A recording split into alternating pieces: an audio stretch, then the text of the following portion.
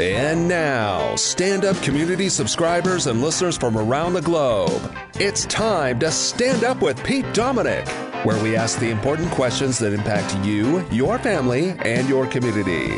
Such as, could I receive the sale price on this cantaloupe if I give it a great big hug first? And with the controversy surrounding Aaron Rodgers, will we still be able to enjoy football games by wearing those amazing cheese-shaped hats while hammered? And now, the podcast host who always gets the advice of experts before any major dental hygiene purchases, Pete Dominic. Oh, that's right. I certainly do my research for dental hygiene. Nobody has better dental hygiene than me. Just ask people who know me. They'll tell you that for sure. Hello and welcome to today's episode of Stand Up, here Monday through Friday with you along the journey, along the ride. And so happy to have you joining me today. It's Wednesday, if you're listening along as I do it. The day is the 10th of November here in the final 8 weeks of 2021. I hope that you are hanging in there or even thriving. I hope you're doing great. I am headed into the woods this morning with my friend Dr. Ken Zatz for the second week in a row. We bring our dogs, we walk in the woods, super healthy and very good for our mental health. And speaking of mental health, I have a clinical psychologist and good friend of mine, Dr. Matt Bellace, joins me for the first time on today's show. He's written a book called Life is Disappointing and Other Inspiring Thoughts. And I really had an awesome conversation with Matt. I think you're going to really like it. That is the third of 3 interviews that I've got on. Before that, it's Dr. Meghan May, 2 doctors on today's show. Of course, Meghan May is a microbiology expert and infectious disease expert, and we love to talk about infectious diseases. But this conversation today is even more fun because she was at the Magic Kingdom.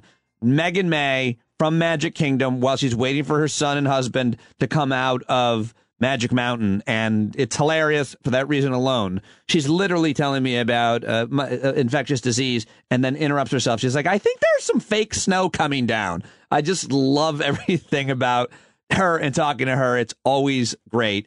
And first and foremost, is it? Michael Cohen is joining me, of course, columnist and author of the Truth and Cons Substack, Truth and Consequences, truthandcons.com.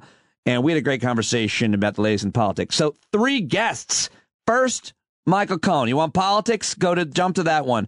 If you want the updates on COVID, and we break down the Aaron Rodgers, debunk that, and have a good, fun, interesting, and informative conversation with Dr. Meghan May, that's a second interview. And then I wrap it up with a very personal, thoughtful conversation about mental health with Dr. Matt Bellace. So 3 great guests. But first, it's time to get to the news. I do have a bit of a news segment for you. I'm not sure how robust or how well put together it is. You can blame Joe Leota for that. Longtime listener and subscriber Joe is a area salesman, and he comes by about once a month, and we have drinks, and sometimes we eat, and he took me out last night for like 2 hours. And I said, Joe, I'm not going to be able to get the news done because of you, but I got it. I'm doing it. I'm trying to get it all in. I'm not sure how great it's going to be, but I do have a bunch of clips for you. Let's get to it right now. The last 24, hit it.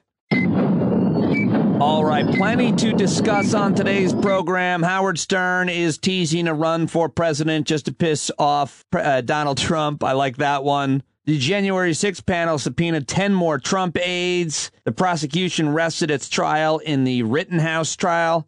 Brian Williams announced he's leaving NBC after like 400 years.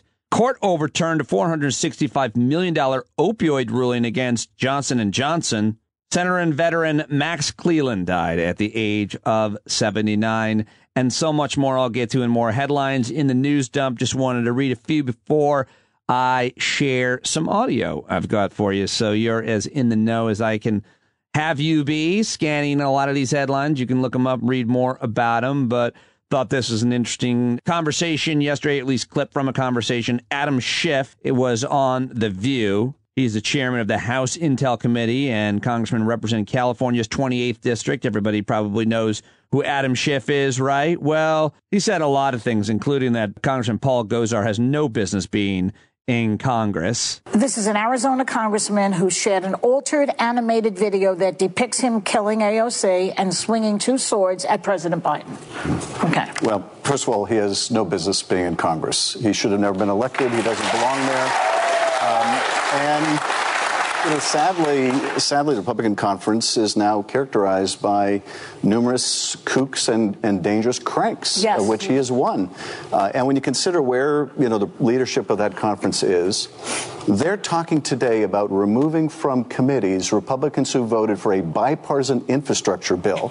Their sin was voting for a bipartisan bill to rebuild our roads and bridges and highways. That will benefit a lot of their voters. That will benefit a lot of their constituents. And why? Why is that such an offense? Because it contradicts their strategy of making Joe Biden a failure. If it hurts the American people, they don't care, as long as they can make Joe Biden fail. But Paul Gosar creates this video glorifying violence against one of our colleagues who's already been the subject of death threats, and that's perfectly okay. You know, as you were pointing out, they are repeatedly glorifying violence. And it's not as if this is without the backdrop of the violence of January 6th. And in fact, when they go out and they spread this big lie about the election, and they tell Americans basically, we can't trust our elections anymore, any election we lose is rigged, they're basically saying, if we can't rely on elections to decide who governs, then what's left but violence? And that's just dangerous. Very dangerous. All right, and here's a little bit more from Adam Schiff. He had a bit of a quarrel with Morgan Ortagus. She's a former Trump State Department spokesman. She was also at Treasury, USAID, U.S. Navy Reserve. And she's got a lot of different credits to her name, but boy, this is not very impressive. And I thought Adam Schiff handled it as well as could be expected. Listen to this, and then question yourself why she's on the show. But you may have sought spread Russian disinformation yourself for years by promoting this. I think that's what Republicans and what people who entrusted you as the Intel Committee chair are so confused about your culpability in all of this. Well, I completely disagree with your premise. It's one thing to say allegations should be investigated, and they were. It's another to say that we should have foreseen in advance that some people were lying to Christopher Steele, which is impossible, of course, to do. But let's not use that as a smokescreen to somehow shield Donald Trump's culpability for inviting Russia to help him in the election, which they did, for trying to coerce Ukraine into helping him in the next election, which he did, into inciting an insurrection, which he did. None of that is undercut. None of that serious misconduct is in any way diminished by the fact that people lied to Christopher Steele. No, I think just your credibility is. Well, I think the credibility of your question is in doubt. All right. I have a question. Okay, a couple things. Adam Schiff definitely said erection. I don't know if you heard that. Into inciting an insurrection, which he did. I mean, I guess he said inerection, but it definitely sounded like erection. And while she was trying to score points and impress the audience and the producers at The View and executives at ABC as she's trying to get that slot, clearly, I don't think it was very impressive. And she ran into a bit of a wood chip grinder, which is a pretty smart whip lawyer, Adam Schiff, who has come up against a lot more challenging arguments than that one, which is why he simply said, I think the credibility of your question is in question. Is that what he said? Yeah. Anyway, okay. Adam Schiff on The View, everybody. Now let's head over to CNN, where Don Lemon had Kareem Abdul-Jabbar, the NBA legend and intellectual and civil rights activist Kareem Abdul-Jabbar, who is always so eloquent. And I guess he has a Substack now as well, I found out from his appearance there. Anyway, he is calling out what he considers a double standard between athletes like Colin Kaepernick and Aaron Rodgers. Here is Kareem Abdul-Jabbar. I think there is a double standard. You know, Rodgers is very valuable to the NFL, and he has a lot of fans, and I don't think they're going to do anything of a serious nature to discipline him. his lack of responsibility, for his friends, family, team, staff, and fans that he lied to and exposed to COVID-19, it shows a lack of moral character that can't be ignored. Now, as far as I can tell, there are very few professional athletes who are more well-respected, at least by the types of folks that I respect, than Kareem Abdul-Jabbar. And, maybe Aaron Rodgers doesn't know about that much about him or what he has accomplished and how outspoken he has always been on the side of righteousness, at least in my opinion. Maybe Aaron Rodgers doesn't care, but boy, I'll tell you what, if Kareem Abdul-Jabbar questions your moral character, that is not a great day. I mean, that is, to have that stain on your reputation for the rest of your life, that would be tough, for me at least. But luckily, Kareem Abdul-Jabbar has no idea who I am. But let's go back to him, because I certainly do listen to what he's got to say. Rodgers deliberately misled his team and the public with a liable mission. And those type of lies really are the type of things that destroy confidence. So as a liar, how can he be trusted to endorse products?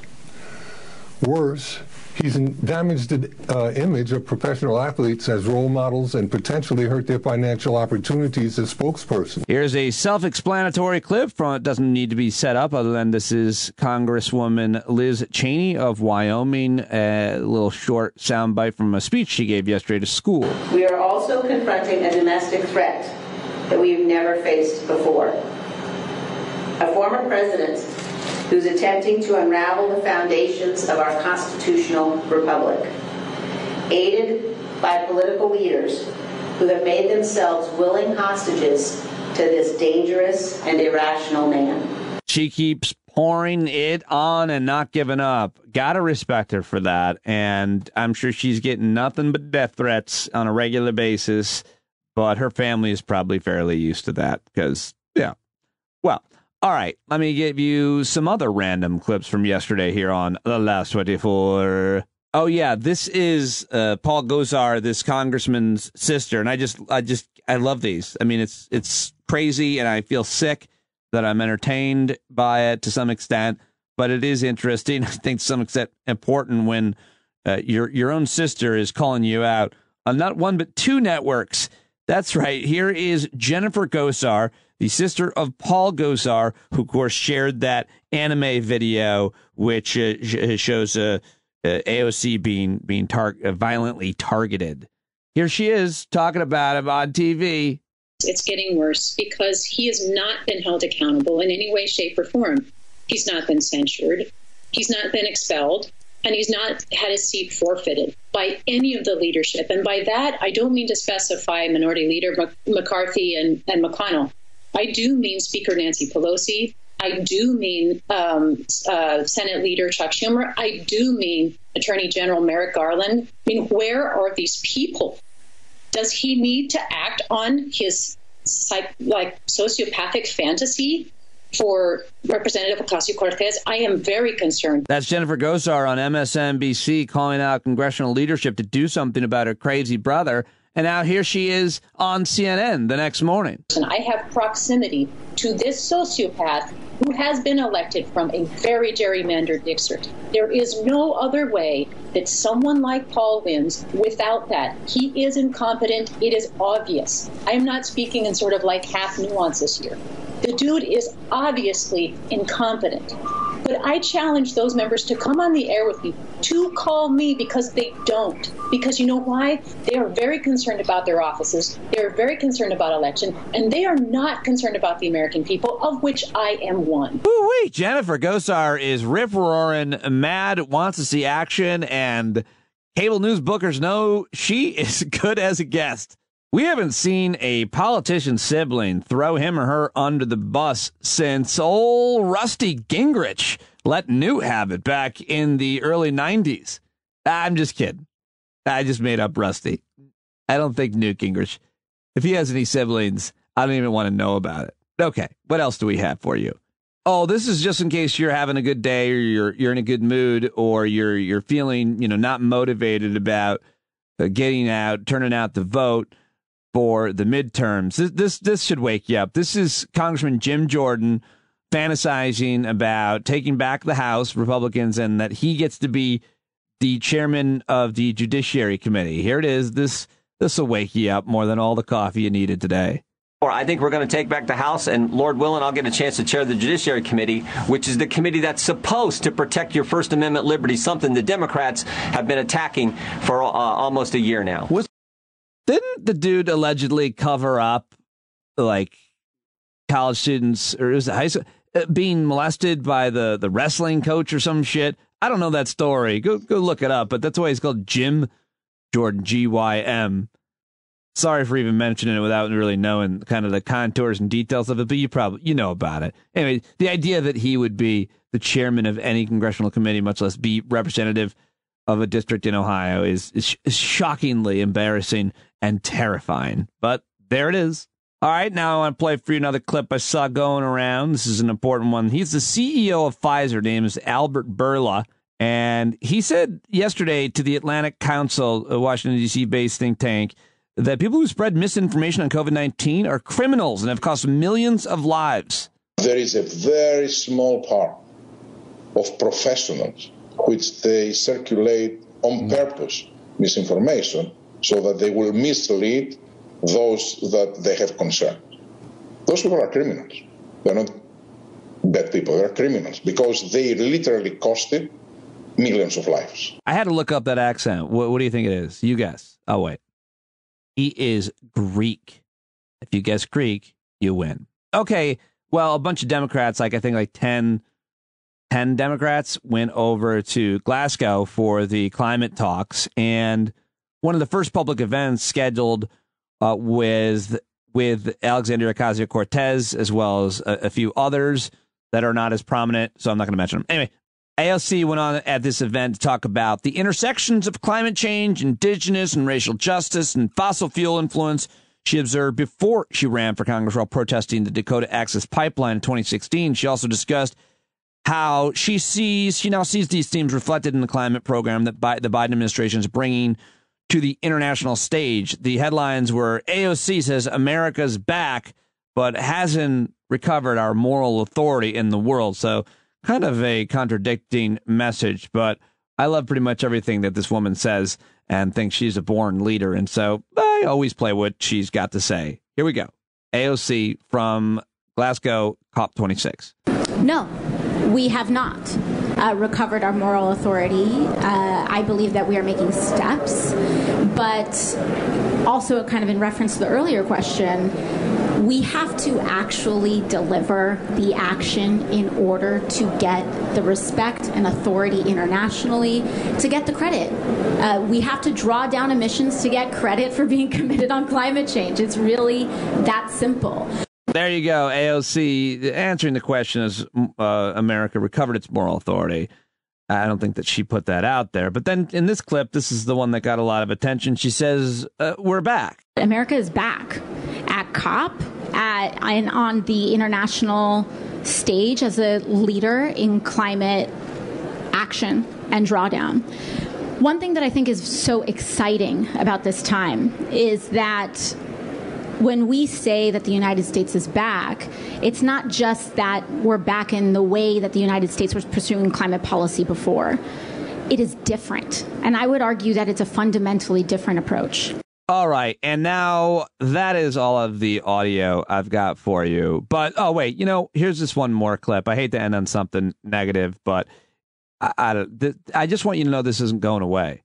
I'm sorry. This whole argument about CRT is not going away. Here is the evil Senator Rick Scott on CNN with Breonna Keeler, who needs to be able to handle this better. Love Breonna. She does a really good job with these types of interviews. Not sure it should even be happening, frankly, but nonetheless, she does a good job here, but she needs to be even more ready for the bullshit that he's slinging.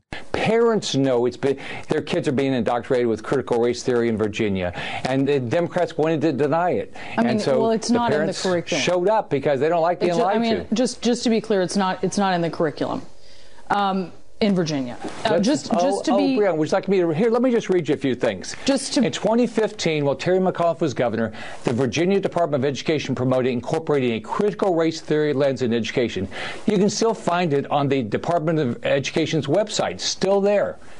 In February 2019, a superintendent memo for the Virginia Department of Education promoted critical race theory and the idea of white fragility. It's not part of the curriculum. Yesterday. I do want to ask you, just to be clear about where you are. Let's all agree. They were trying to indoctrinate kids. Okay, I've heard enough. Tried to indoctrinate kids. That kind of indoctrinate agenda. Force it down their throat. Brainwashed. That is the argument as to which they make about what public schools are doing to their kids.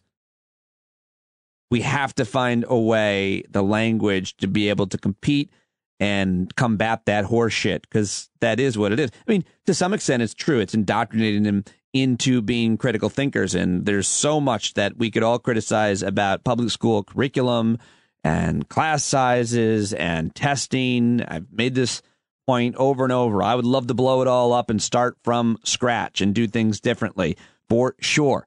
But as long as my kids are in classrooms where the teachers are teaching subjects and there's a conversation and there's a wide variety of points of views and a marketplace of ideas being presented, that helps kids learn to critically think. And then you can brainwash your kids on your own time. And we all do that anyway, just simply by being. They're watching you. It's every move you make. That's my parenting advice. For those of you that have young kids, the advice I was given, they are always watching you, every move you make, every breath you take, they are watching. Okay, so anywho, let's move on to the news dump. Ladies and gentlemen, let's see what Pete Coe has cooked up for us today.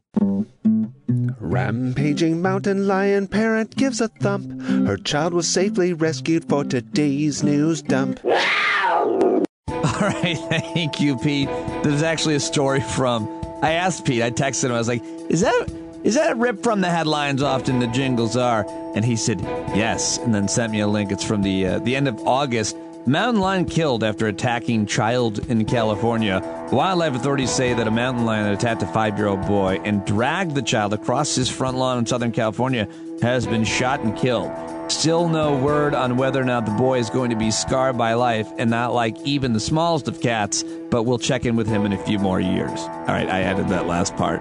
And that is not technically part of the news dump because it didn't happen in the last 24 hours, which is my main criteria. Sometimes I'll report a story happened a couple days before, but that's usually actually a mistake. So let's take a look at what we've got.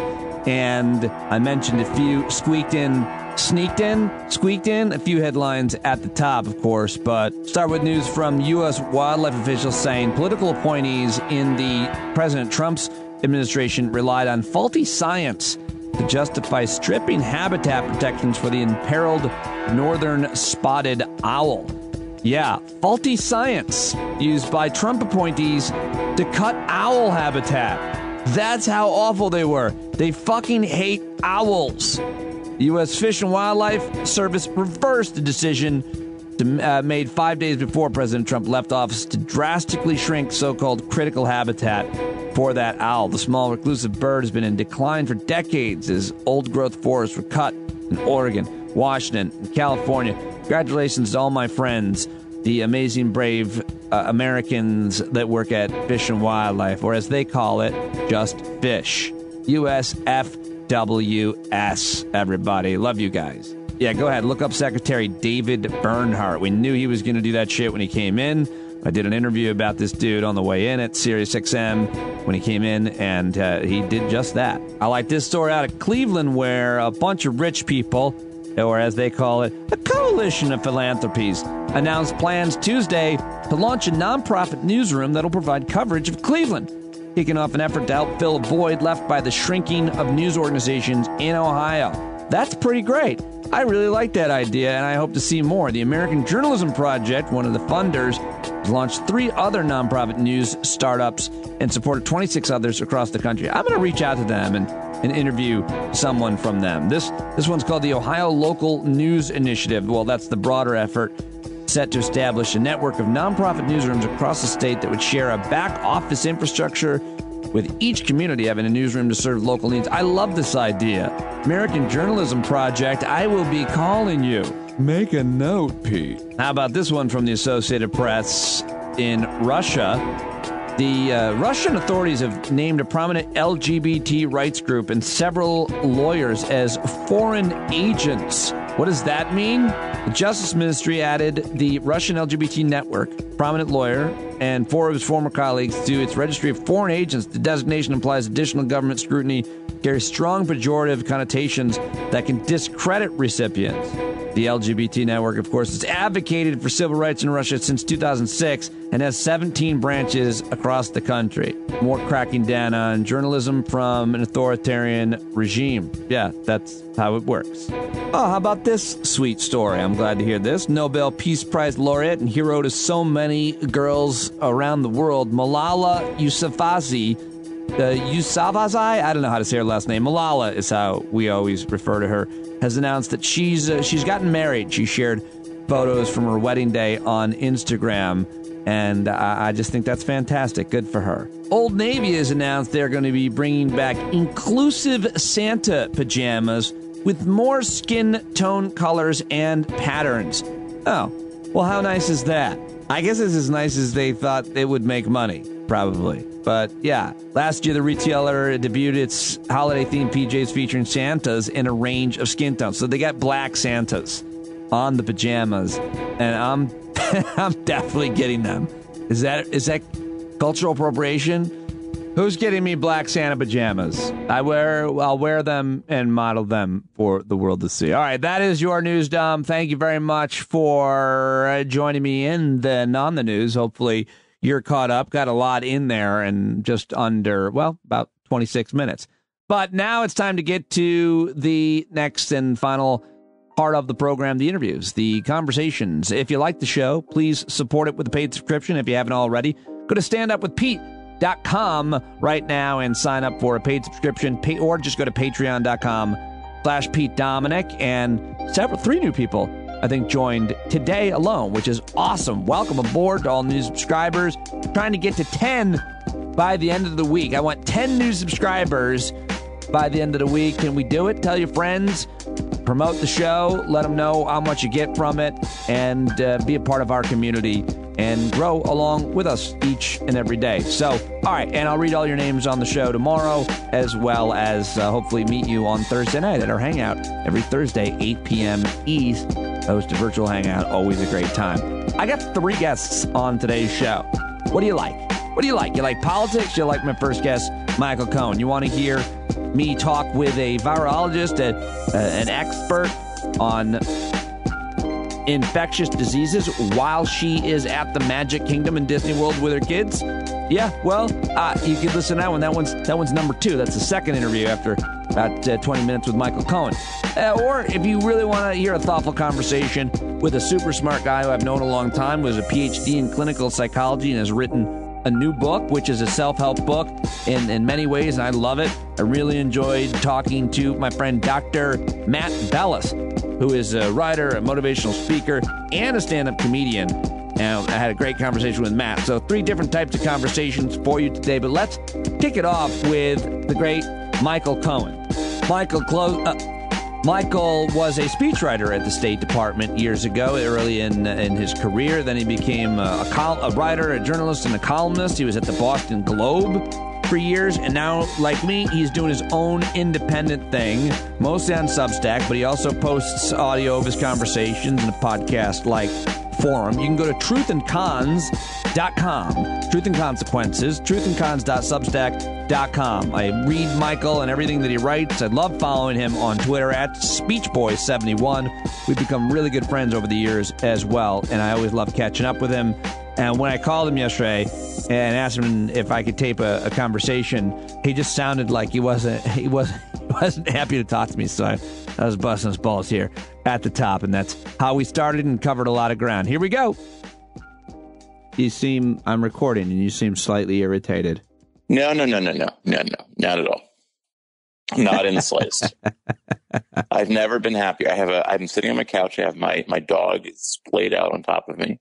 What could be better than that? Nothing can be. Okay, good. Well, there's a few things. I just wanted to do a midweek check-in with Michael Cohen. You have a lot. You've been saying and a lot and writing a lot and thinking a lot. And I keep thinking I want to ask you and start with just getting your take on the elections last week. We've had a little over a week, digest them. There's a lot to say and think about.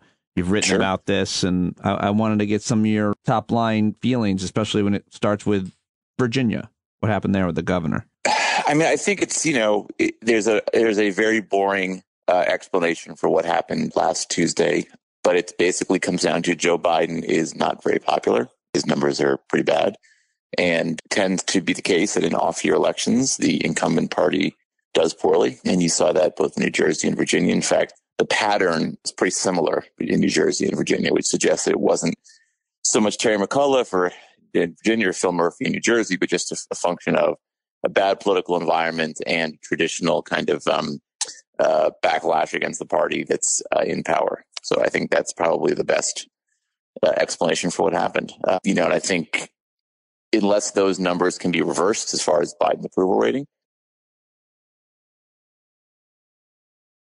I don't like the last thing you said. Do you think that we will see a difference in his approval rating when the supply chain starts to smooth out over the next year and prices go back down a little bit, maybe including gas? Then you see a lot happening with the, your local state infrastructure, maybe. I mean, there's a lot that can happen in a year, hard to predict, but you could see a lot of change in that year based on what's causing it, COVID. Yeah, I mean, I think that's certainly, quite possible, and certainly something I think Democrats are holding out hope for, that, as the economy improves, as the situation with COVID gets better, more people are vaccinated, more kids are vaccinated, that you're going to see a change in the numbers. I mean, it's important to keep in mind that Biden's numbers began to fall in August, around the time of the Afghanistan withdrawal, which was from an image optic standpoint was pretty bad.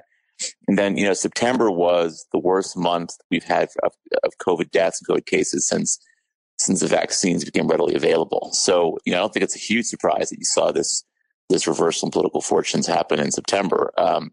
But October's been a much better month for COVID as far as cases and hospitalizations and deaths. And, certainly vaccinations have increased, the number of vaccinations, and you haven't seen that sort of broad reversal in Biden's political fortunes. Now, again, it may be a lagging indicator, it may come in time. But I don't know. I mean, it's weird. There's something else I think going on here with Biden. I think you could argue that Afghanistan kind of punctured into the aura of competence that exists around Biden. A lot of people look the faith you'll have in him, and it may take a little longer, or it may not be possible right away to build back that support. Maybe harder to build back better. Maybe it may be harder to build back better. That's exactly right.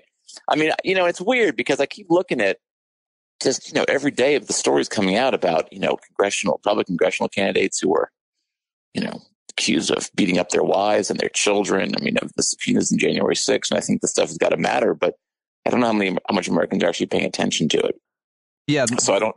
Yeah, it's a good point. Maybe not yet, but and you just tweeted about this guy Sean Parnell, a Trump endorsed Pennsylvania Senate candidate who basically talked about the man's role. There's a lot of weird stuff between him and so many other commentators and what's his name, Hawley, talking about the Josh Hawley of the masculinity stuff. I'm fairly surprised that they're playing this card, right? It's pretty weird. No, this is totally pro forma. The Democrats say they're the daddy party. They're the party of tough guys and pickup trucks and masculinity. Yeah. I mean, which of course is ironic. This is the party that has spent the last 5 years basically prostrating itself to a narcissistic man-child who could give, a rat's ass with any of them.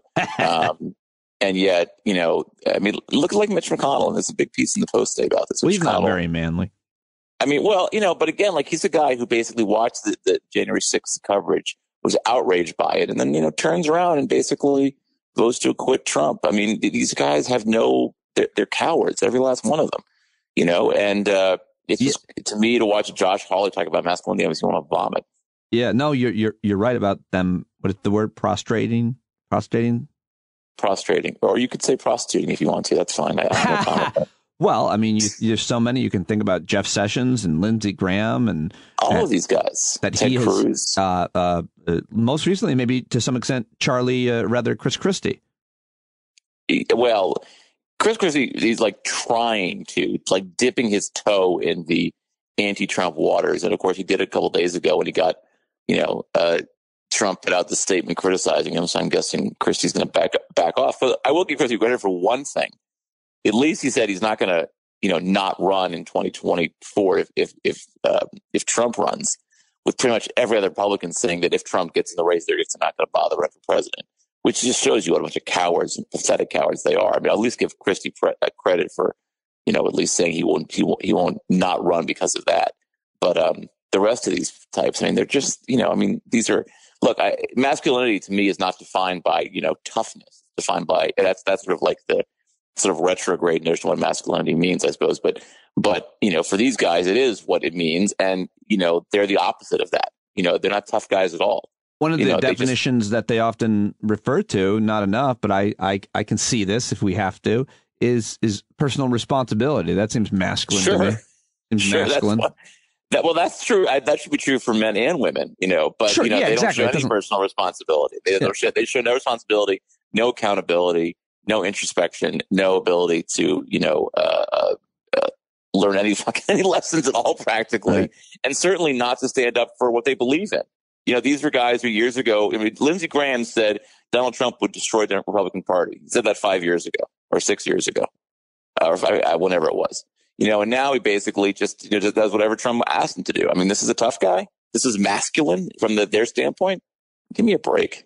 You have a great piece at your Substack, truthandcons.substack.com, or shorter version is what? I always get it wrong. Truthandcons.com. I love it. I love reading your stuff. I read a wide perspective of people's takes on things, but I always include yours for several reasons. But this piece is why we're polarized. Punishing GOP members who voted for the infrastructure bill is a surefire way to make American politics even more dysfunctional and polarized than it already is. So, yeah, you had, 13 Republicans vote for this bill? 13 House Republicans voted for the infrastructure bill. And as I point out in the piece, what's crazy about that is not that 13 members voted for it. It's that only 13 members voted for it. Because if you go back 10, 20 years, infrastructure bills are the most popular bills on Capitol Hill because everybody gets, their beak wet. I guess is the way to use a folklorish expression, but everybody gets something out of it. Well, their constituents get major improvements and jobs and all kinds of really good stuff for everybody. It's not. I just wanted to clear up. Beak wet doesn't mean someone's getting paid off. It means their constituents, their states and districts, are getting what they're paying for. Exactly. They're getting their representatives, ones they voted for, are actually looking out for them and for their needs and bringing things back to their districts. I mean, the 13 Republicans who voted for this, one of them was Don Young in Alaska. Alaska has a lot of infrastructure needs. He said he voted for it because it's $3.5 billion for new roadways in Alaska. The congressman from West Virginia, Dave McKinley, said he voted for it because there's more money for rural broadband. And he said, too many of his constituents don't have access to broadband. That's him doing his job. I didn't mean to be pejorative when I said this before. I mean, literally, that's him doing his job, looking out for his own constituents, and leveraging his vote and his way 1 out of 435 to get something that's important to his constituents and other rural communities around the country, and so it is just, so what's happening now is these 13 members vote for this, and now they're all being threatened with losing their committee chairmanships and committee positions because they basically voted for a bill that had, was supported by Joe Biden. Forget the fact that 19 senators also voted for it. Republican senators, Republican senators, excuse me. Thank you. 19 Republican senators. So, it's just that this kind of stuff is just so toxic because if you're saying to members, like, screw your constituents, screw what's good for you politically, screw what's good for, why people voted for you, but you have to vote the party line and vote Republican. You have to vote with, Kevin McCarthy and the rest of the Republican Party every time. I mean, it's just, that is not you can't have an effective Congress like that. What it creates is a parliamentary system with parties vote as one, as opposed to voting, based on some lesser parochial regional interests. And you can have a parliamentary system if you have a parliamentary system.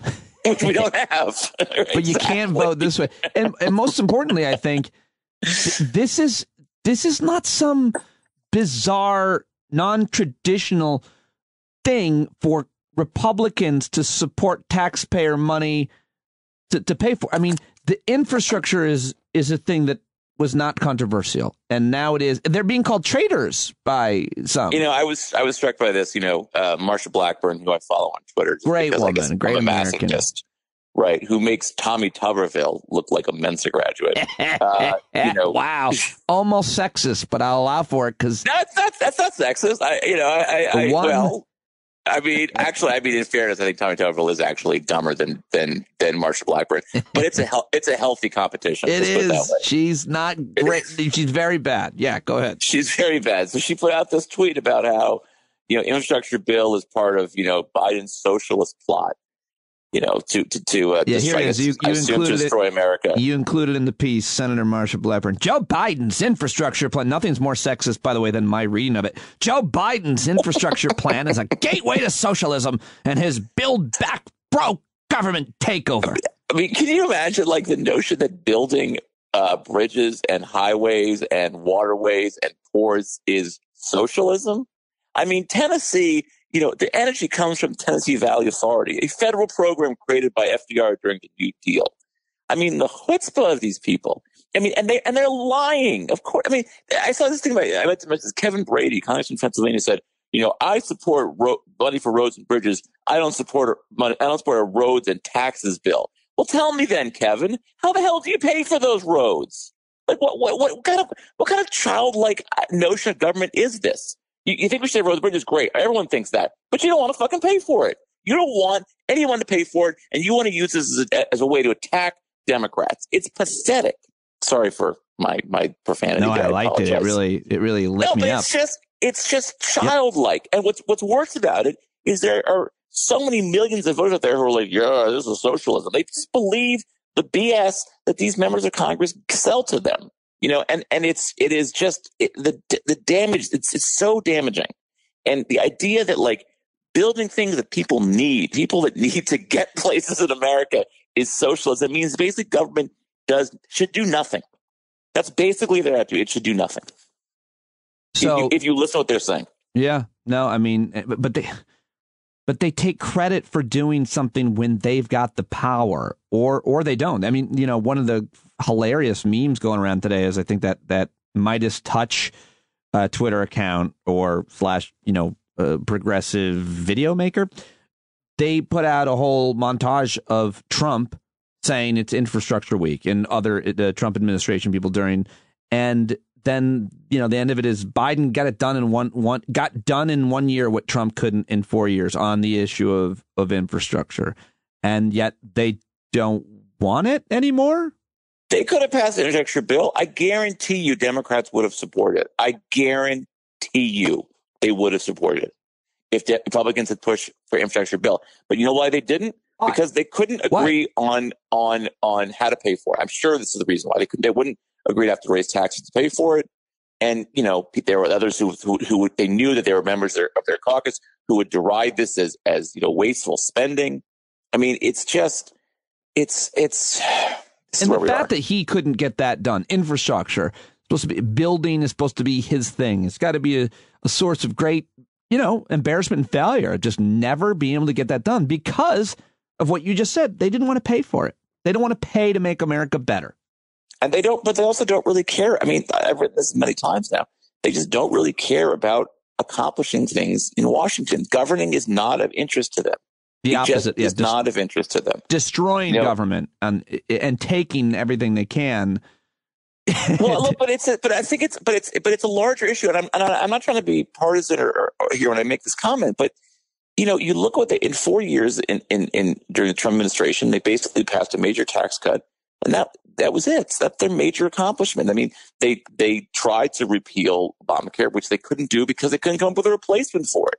I mean, I mentioned this a few weeks ago. If you looked at in the Virginia governor's race, Terry McAuliffe had like 20 different issues laid out on his website with, 7 to 10 page, documents laying out specific what he'd do on agriculture, on taxes, on crime. I actually counted. Glenn Youngkin had 102 words about what he'd do for the economy in Virginia. 102 on the website. And when I saw it, I'm like, well, there must be a hyperlink here that I'm missing, right? There must be more to this. But there wasn't. That's all it was. Because you know what? He didn't care about policy. You know what else? It didn't matter. Because the voters didn't care. They were more than happy to vote for a guy whose, by the way, background is working in, Carlyle Group, working for a finance firm, couldn't even say what he would do if elected to help fix the economy in Virginia. Beyond a bunch of platitudes and 100 words. This is the and like last year, Republicans didn't bother to do a party platform. They just took the 2016 platform and they stamped 2020 on it and said, here's our platform. And this is a party that's serious about governing. And, there's just no way around it. Hey, I don't know if you saw it or not. And granted, we don't, quote, work together, but we do work together a lot. And I made a video of me killing you.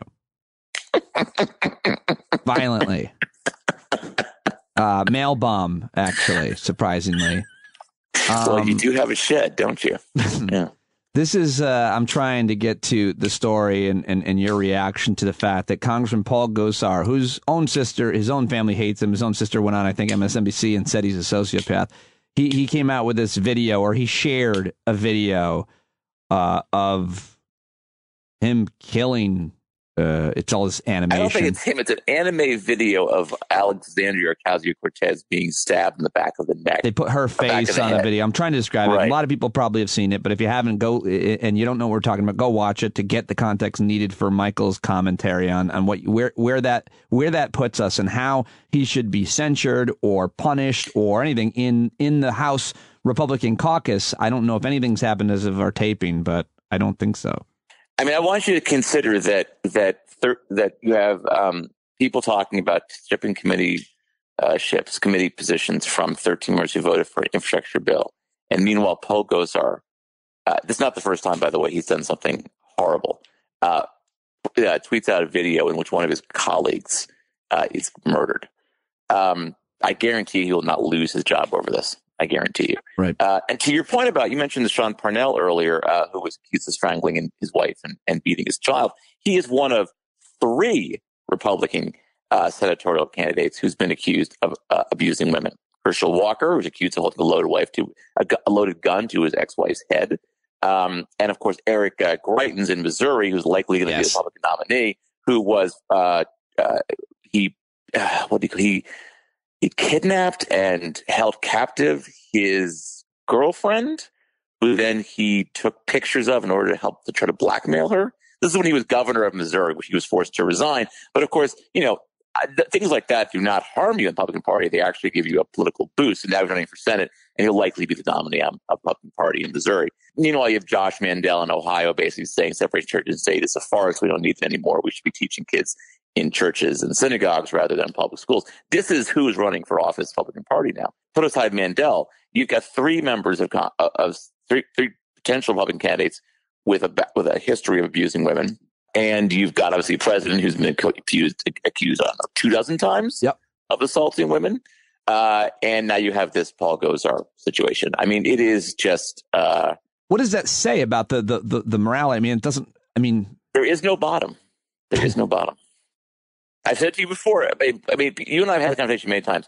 There is no bottom.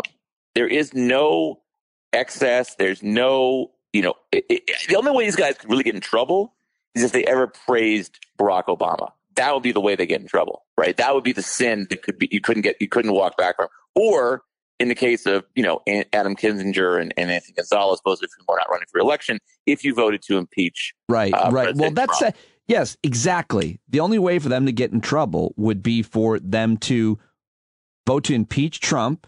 My parents' congressman in Central New York, Republican named Mike Katko.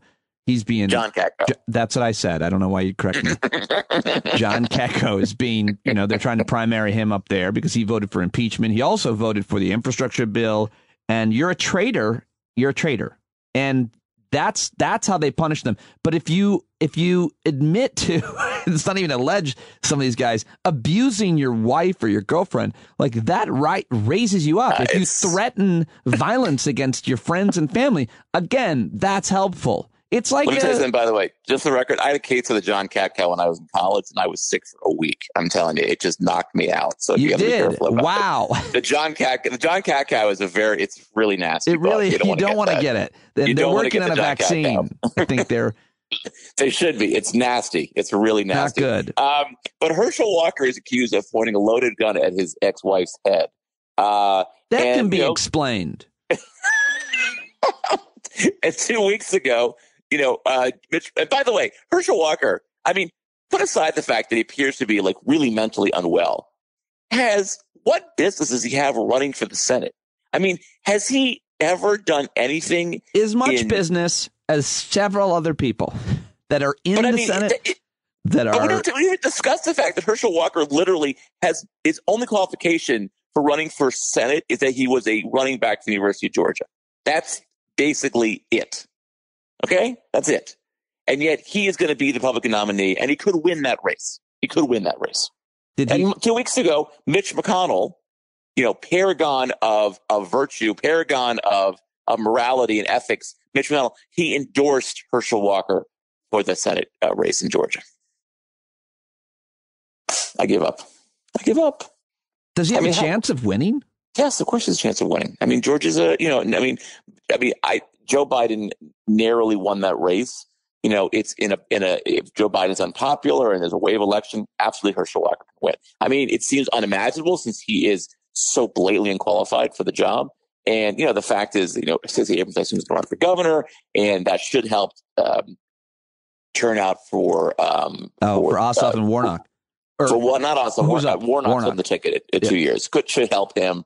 I imagine he's a slight advantage. Imagine you have Raphael Warnock as your senator, and he's really well liked and well respected and highly intelligent, or Herschel Walker, who once won the Heisman Trophy. He's a great football player. He's a great running back. He's great at smashing through walls of people and doing sit-ups. I do think there is some metaphor here at the fact that Herschel Walker would play in the USFL, and Donald Trump, of course, almost single-handedly destroyed the USFL. So I do think there's a metaphor here for the Republican Party somewhere if we look for it. Well, before I let you go, I'm kind of, and you mentioned football, and I'm kind of obsessed to see you tweeting about it. I'm very obsessed with this Aaron Rodgers thing. I think it matters a lot. I think it's representative of a lot. And I just wanted to get your hot take. What's the most important point made or not made, do you think, about this whole? Let me say two things about this, if I may. Yeah. First of all, I'm a Detroit Lions fan, which means my life has been one of generally why is that again? Sadness. Yeah, why? I was born in Detroit. I'm a Detroit sports fan. Oh. Things worked out well with the Pistons and the Red Wings, but it's been a bit of a clusterfuck with the Lions. So anyway, so I hate the Green Bay Packers pretty much more than I hate any other sports team. So I have never liked Aaron Rodgers. So watching Aaron Rodgers crash and burn gives me some vicarious pleasure. But can we just what a selfish jerk this guy is. I mean, and my favorite thing about this was him saying, I'm a critical thinker, because really nothing says critical thinking like consulting Joe Rogan about the COVID vaccine. I mean, Pete, and you can vouch for this, Pete, that when I was thinking of the vaccine, I called my favorite podcast host, you, and I said, Pete, should I get the vaccine? Not my doctor. I called Pete Dominic because that's what you do. It was super weird. I didn't know what to tell you. I was like, I think I said, why are you asking me? You're such a smart guy. I'm a critical thinker. But the favorite thing is that Mr. Critical Thinker, who basically spends this entire interview on Friday, basically doing Mad Libs anti-vaxxer, right? I mean, just basically one. It's so good. One anti-vaxxer platitude after another. Yes. None of which add up or make any sense at all. And, he's a critical thinker. I mean, he's a schmuck. He's a schmuck. I need help to punch up this one. He used the trifecta of woke mob, cancel culture, and witch hunt.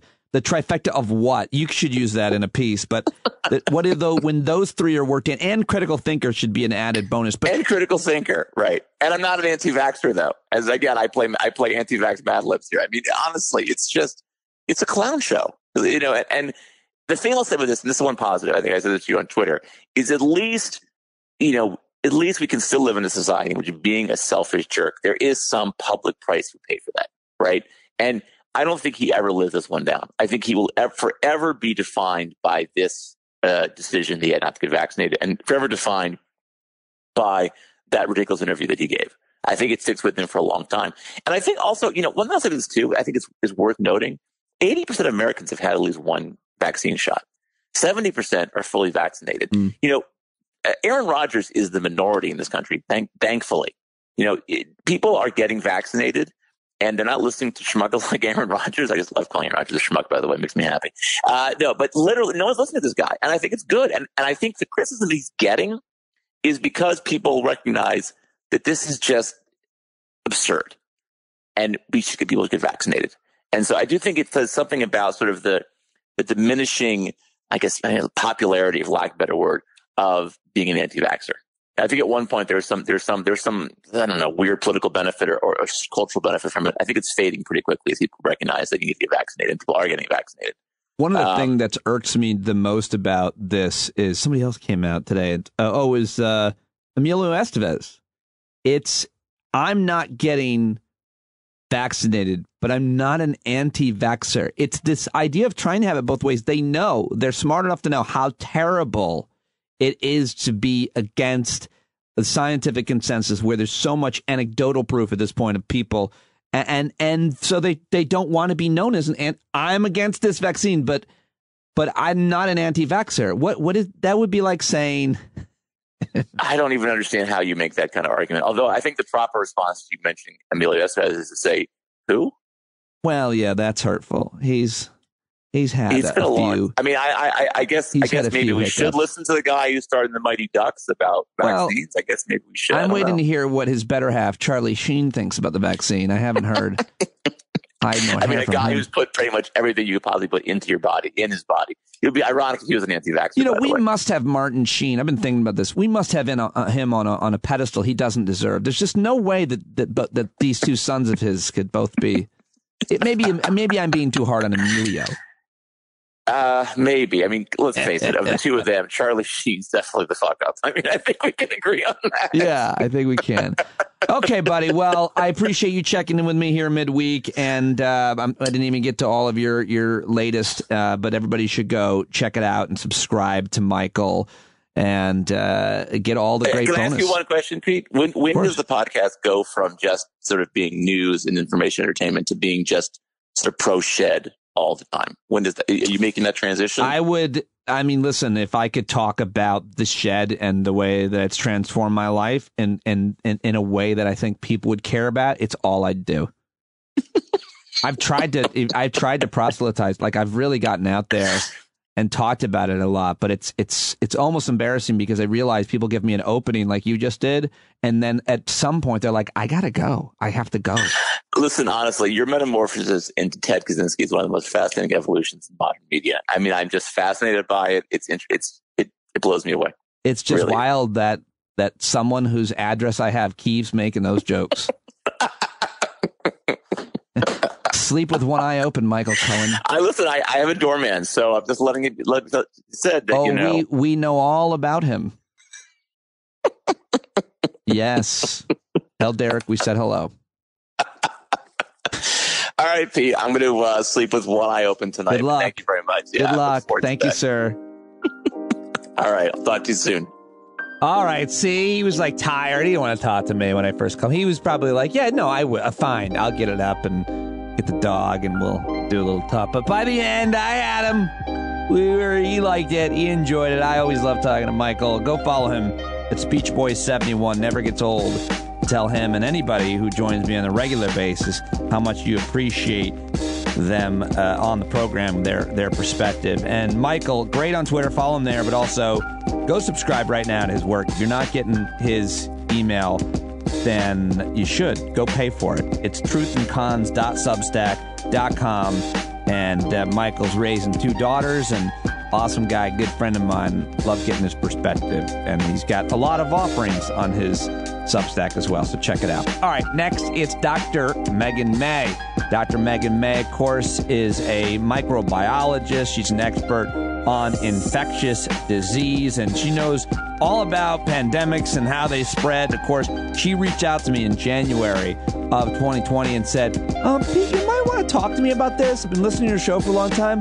We should probably talk. I think we should talk. And I called her off the air and we talked, and I was like, yeah, we should tape a conversation. And she warned us, and we all have her to thank. And she's been just so great to talk to over the past couple of years, getting to know her and getting to know her work and the way that she delivers it. And she's just obviously so likable and fun that she loves doing the show, obviously. And she's at Disney World with her family and her dad, and I think her in-laws and her kids. And so I was like, well, I don't know. Should we talk? And she's like, it's fine. My kids, when they get on Magic Mountain, I'll text you.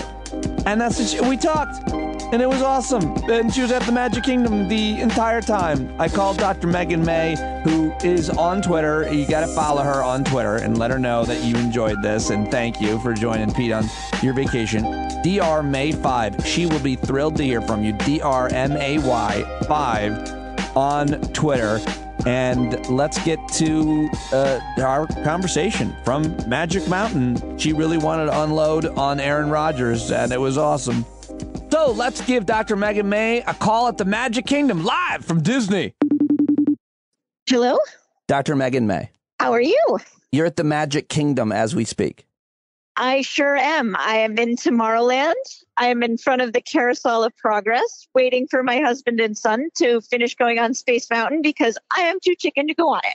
All right. Well, promise me, because every listening will be like, I can't believe that you made her talk to you while she was at the Magic Kingdom with your family. So promise me that you're only going to talk to me for a few minutes and then you're going to go be with your family. I absolutely am, because you and Space Mountain are standing between me and tacos. So it'll just be a few minutes.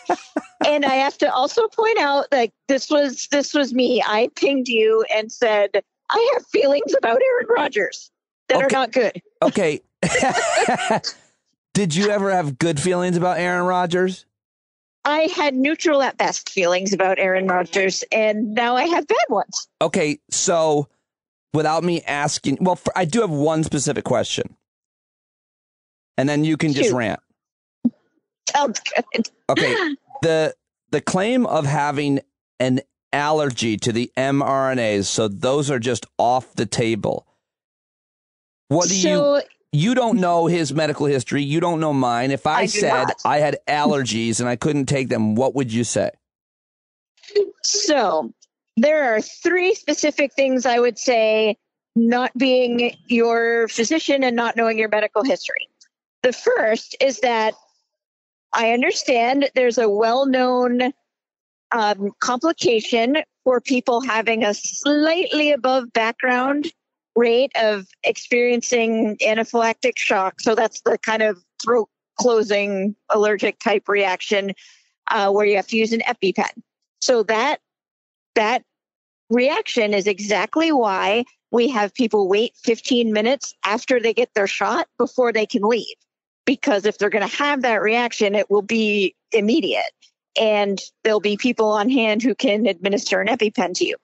So if you're worried about having that, which, you wouldn't predict ahead of time, that's an issue that, the immunization protocol has really accounted for. There's an announcement from the People Mover. Delightful. I don't know if you can hear that in the background. No, but if you keep dropping in Disney things, that will be fun. So please don't stop. Go ahead. Sounds good. Well, I'm easily distracted, so there's a high probability that will be happening, even if you ask me not to. So that's number one, is this potential for anaphylaxis that people have been hearing about. The second thing is that there's one ingredient in the mRNA vaccine, so that's Pfizer and Moderna, called polyethylene glycol, or PEG, and this is the ingredient that's thought to create the anaphylactic shock reactions.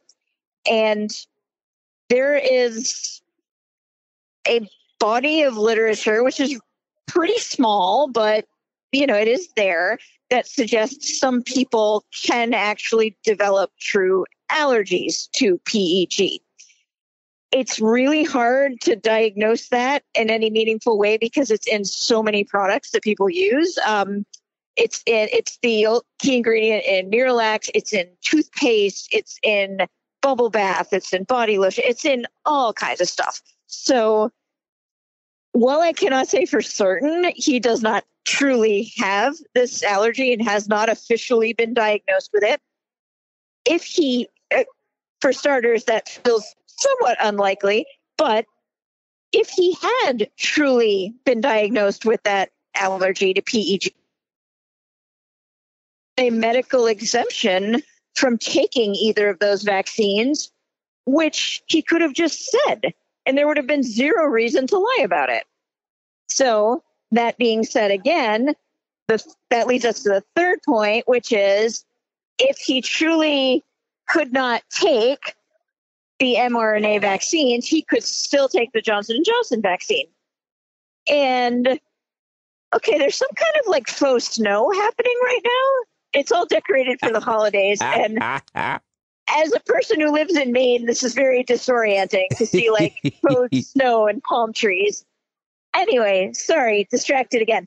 The Johnson & Johnson, he could very easily have taken the Johnson & Johnson vaccine, which he did address in his interview with Pat McAfee.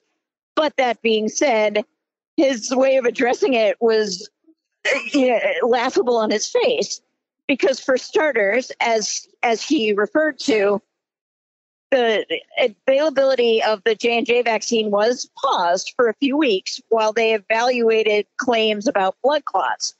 And for the overwhelming majority of people, it seemed that it turned out there was no additional risk. For the group that did have a slightly elevated risk were younger women, which would not seem to apply to Aaron Rodgers that I am aware of. So that was sort of a stupid rationale. They're just saying, that, well, I can't possibly have taken this vaccine because it was, frozen and it had this high risk of blood clots for me. It didn't. So all of those reasons just fell absolutely flat. And the piece that I just really cannot get past is if he truly had an allergy, as he claims, to the ingredient, that he would have had an absolutely bona fide, valid reason to not take them. And the people that he is referring to as the woke mob, self-included, of course, would have very readily said, oh, he can't take this vaccine. It's not safe for him. Therefore, it's so important that everybody around him take it to keep him safe, which is the opposite of, I believe he also muttered something about witch hunts and cancel culture, but That would be the opposite of what the reaction actually would have been for a person, again, who has a true bona fide medical exemption. It was really frustrating. So that's the answer to your question. And then I have a bonus side rant. Okay, let's go. Let's go to the bonus side rant, and it is brought to you by the Sunshine Season Food Fair at Epcot Center, where I did my college internship. Excellent. That must have been such a fun internship. It really was. That's tomorrow. It really was. That's tomorrow, by the way. Okay, nice. I can't send me pictures. I absolutely will. And it's wine and food festival, and the adults who are not grandparents get to go back tomorrow night, sans children. So that'll be delightful. Anyway, the part we didn't mention is that I'm here with my husband, our children, and all of the in-laws from the husband side of things. So it's actually been a delightful experience. Anyway, I love it. Bonus rant round. Bonus rant round. Bonus side rant. I apologize. Bonus side rant. Forgot the side. The bonus side rant comes from Aaron Rodgers' absolute weasel wording on the word immunization, which I just saw Terry Bradshaw apparently also took him to task for. And here's where the weasel wording comes in. When he said, I am immunized, if he is correctly describing the regimen of treatments that he and Joe Rogan cooked up for himself, that's who I get all of my best advice from, by the way. So he is technically not incorrect when he says he was immunized. If he has been taking infusions of monoclonal antibodies, that procedurally is called a passive immunization. So, quick little backstory science lesson. We have this terrible habit in medicine of using the term immunization and the term vaccination interchangeably. They're not, strictly speaking, the exact same thing. There's a Venn diagram with a lot of crossover, but they're not exactly the same thing. So a vaccination is where you get injected with something and your own body makes its own long-lasting immunity to it. Immunization is just the creation of immunity. So in that way, so this is one of those all squares are rectangles, but not all rectangles are squares things. So all vaccinations are, by definition, immunizations, but not all immunizations are vaccinations. Because you can transfer antibodies to somebody, and technically you are creating immunity in that person, but they are not being vaccinated. The best and most widespread example of that would be breastfeeding women transferring antibodies to newborn babies. So those babies will get a little bit of protection from their mom's antibodies until they can create their own immunity, but it's not a permanent thing. It doesn't last long. And the other example that we know of other than COVID monoclonal antibody therapies would be if somebody gets bitten by a bat, you give them rabies antiserum. Those are what's called passive immunizations. They don't give you permanent immunity, but they do give you temporary immunity. So when he said he was immunized, he technically wasn't wrong, but it was incredibly misleading. But hold on a second. I think he might have been. Well, first of all, I thought it was really bizarre that Joe Rogan suggested and Aaron Rodgers took the advice to actually buy a bat and let it bite him. But nobody's talking about that. Moving on. He wanted to be passively immunized. You had me for half a second. I was like, really? That happened? Yeah, they're that rich. So but the monoclonal antibodies were only given to him and are only prescribed to people who contract COVID, right? Correct. But it's my understanding that he was receiving them beforehand for a period of months, thinking that would create permanent immunity. But there's a whole lot of smoke around this whole story.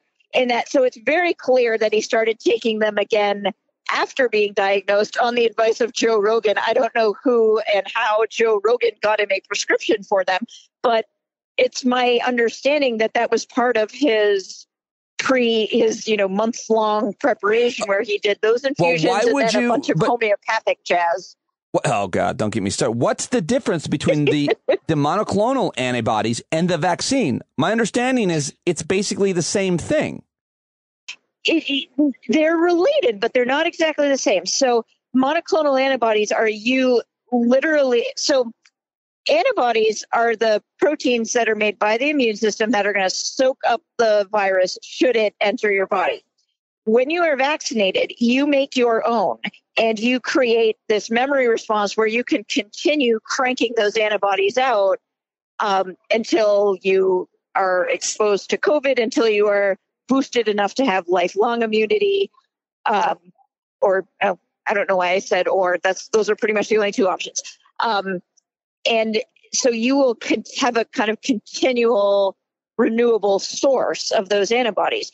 If I were sitting on this bench and the carousel of progress included a free infusion of monoclonal antibodies to COVID, they would go into my arm.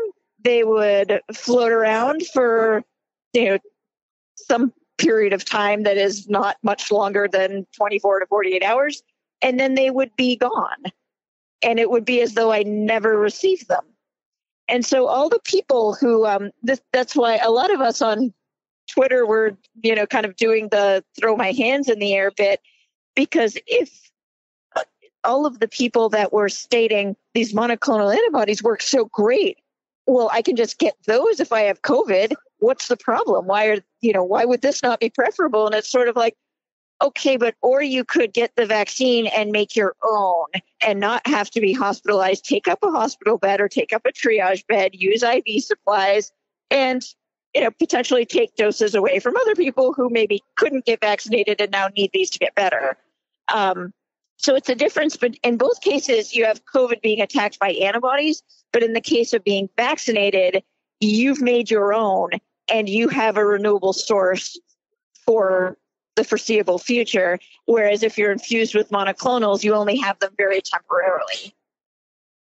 Okay, so I got it. One more question, which is a question about the long-term side effects or effects of vaccines. My understanding is that vaccines don't work that way. There aren't long-term side effects or effects that anybody needs to be worried about for any vaccines, including this vaccine. And then when someone says, we don't know because it's a new vaccine, actually we do, because it's been tested. Like, help people understand the concerns or lack of concerns about long-term effects and whether or not I'm going to be made sterile.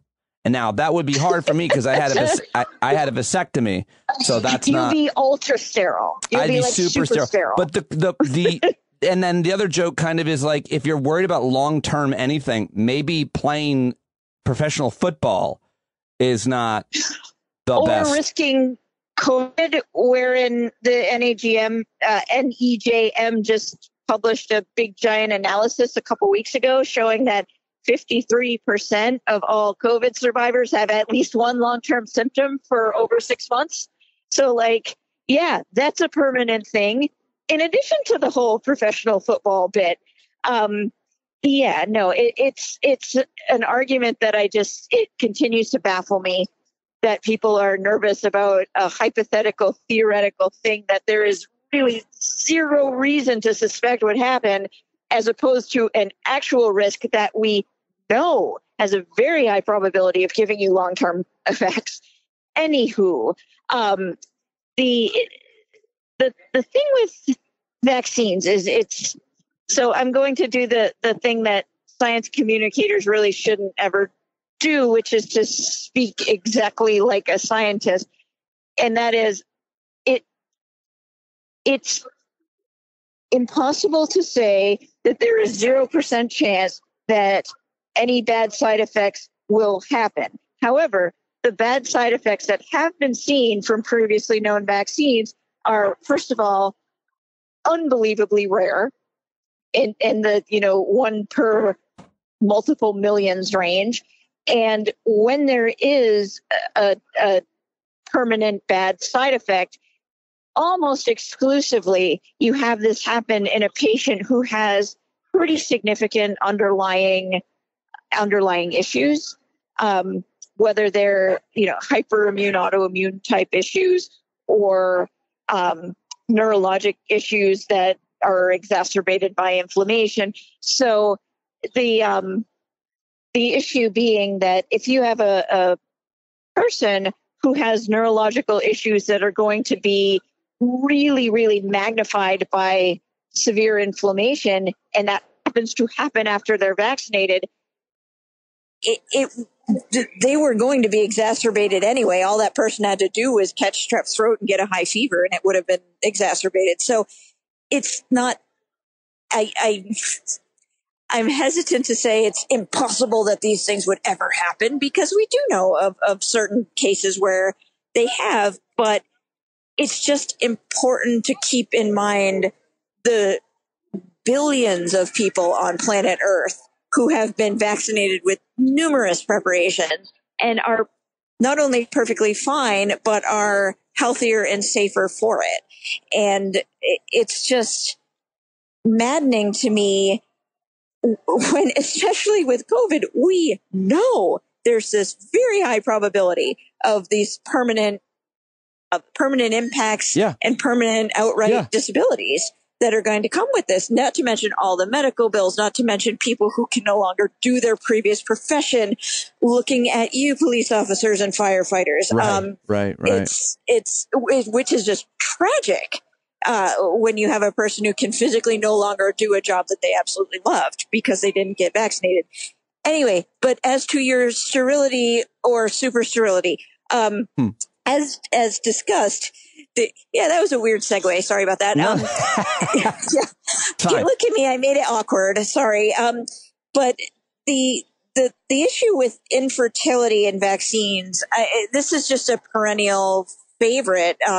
Before people said it about the COVID vaccine, they said it about the HPV vaccine. And before they said it about the HPV vaccine, they said it about the hepatitis vaccine. It's a thing that always comes back because fear of infertility in younger people is always a big hit. It's a really good alarmist thing to say.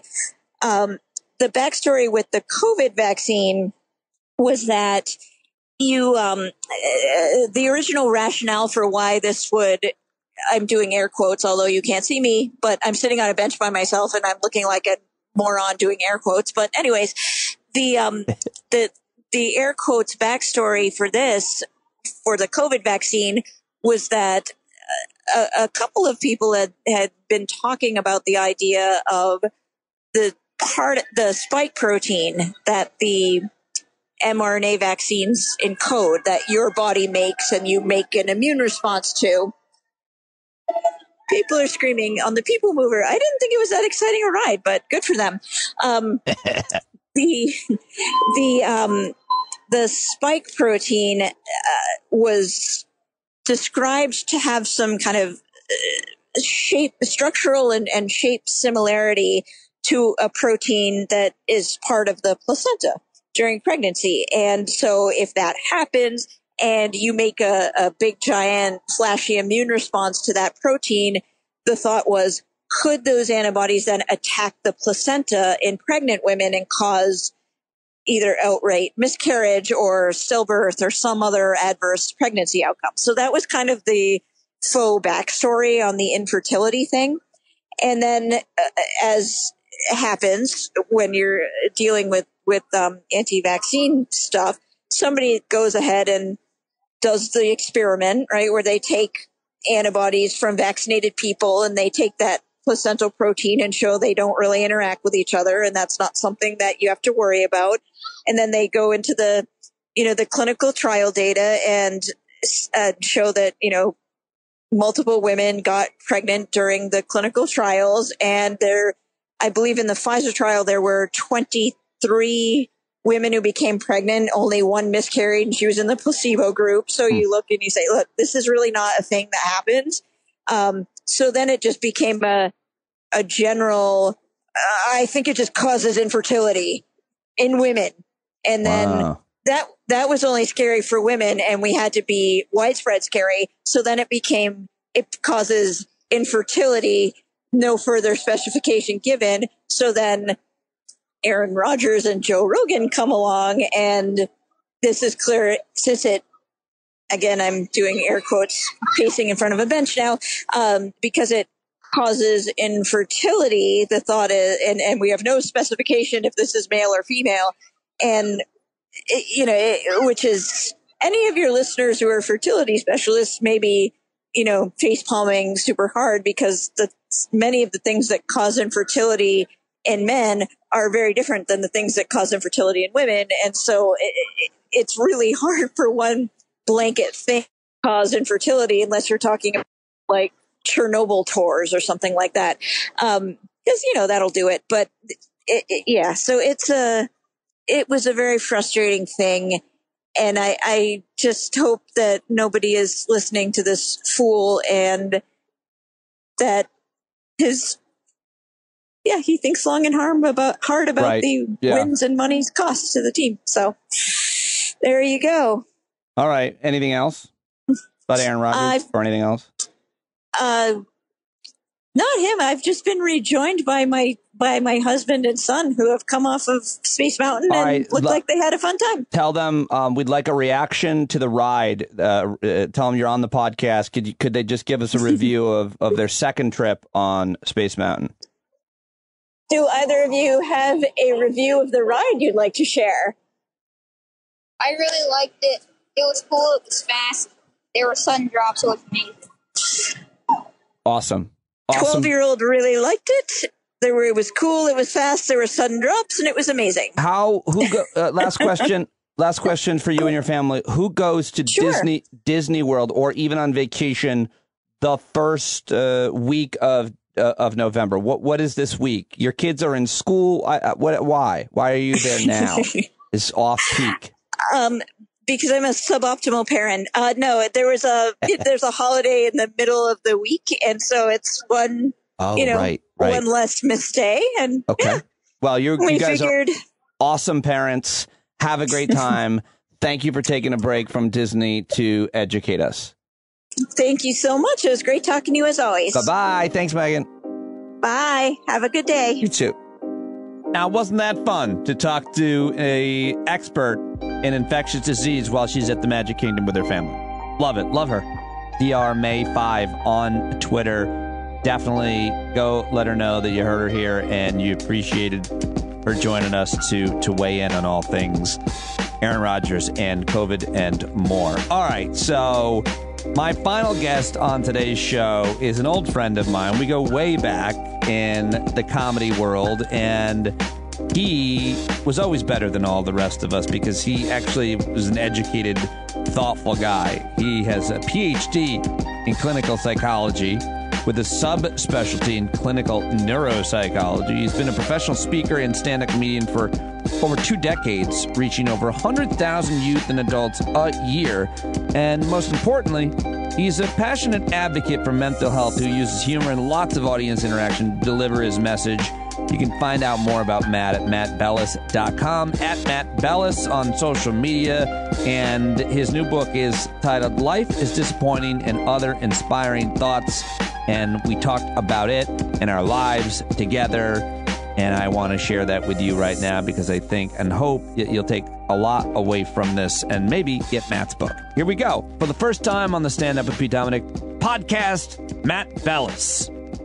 First of all, I've just talked about you and how I know you, but how do we know each other, Matt? So a mutual friend is actually a cousin of mine, Joe Matarese, a comedian extraordinaire. May remember him from such big hits as America's Got Talent, right? Yeah, he was on Howard Stern for that, yeah. Yeah. Letterman, yeah, we could do his whole, let's give him all his credits. And the comedy cabaret circuit from the late 2000s. It was where I started. See, I didn't know Joe, growing up. He's my third cousin, but we connected when I started doing stand-up. And you're one of the first people he introduced me to. I was so appreciative that Joe brought me into that world. Because as you know, in comedy, like if you don't have like a person who's kind of vouching for you, it's even harder, right? And so Joe brought me in. I got to meet really the good people, I think, in the business. And you were the first one. And you always made me laugh. I love how present you are on stage. And that was one of the notes I remember thinking, like, man, you have to be in the moment. You can't just be thinking about your bits.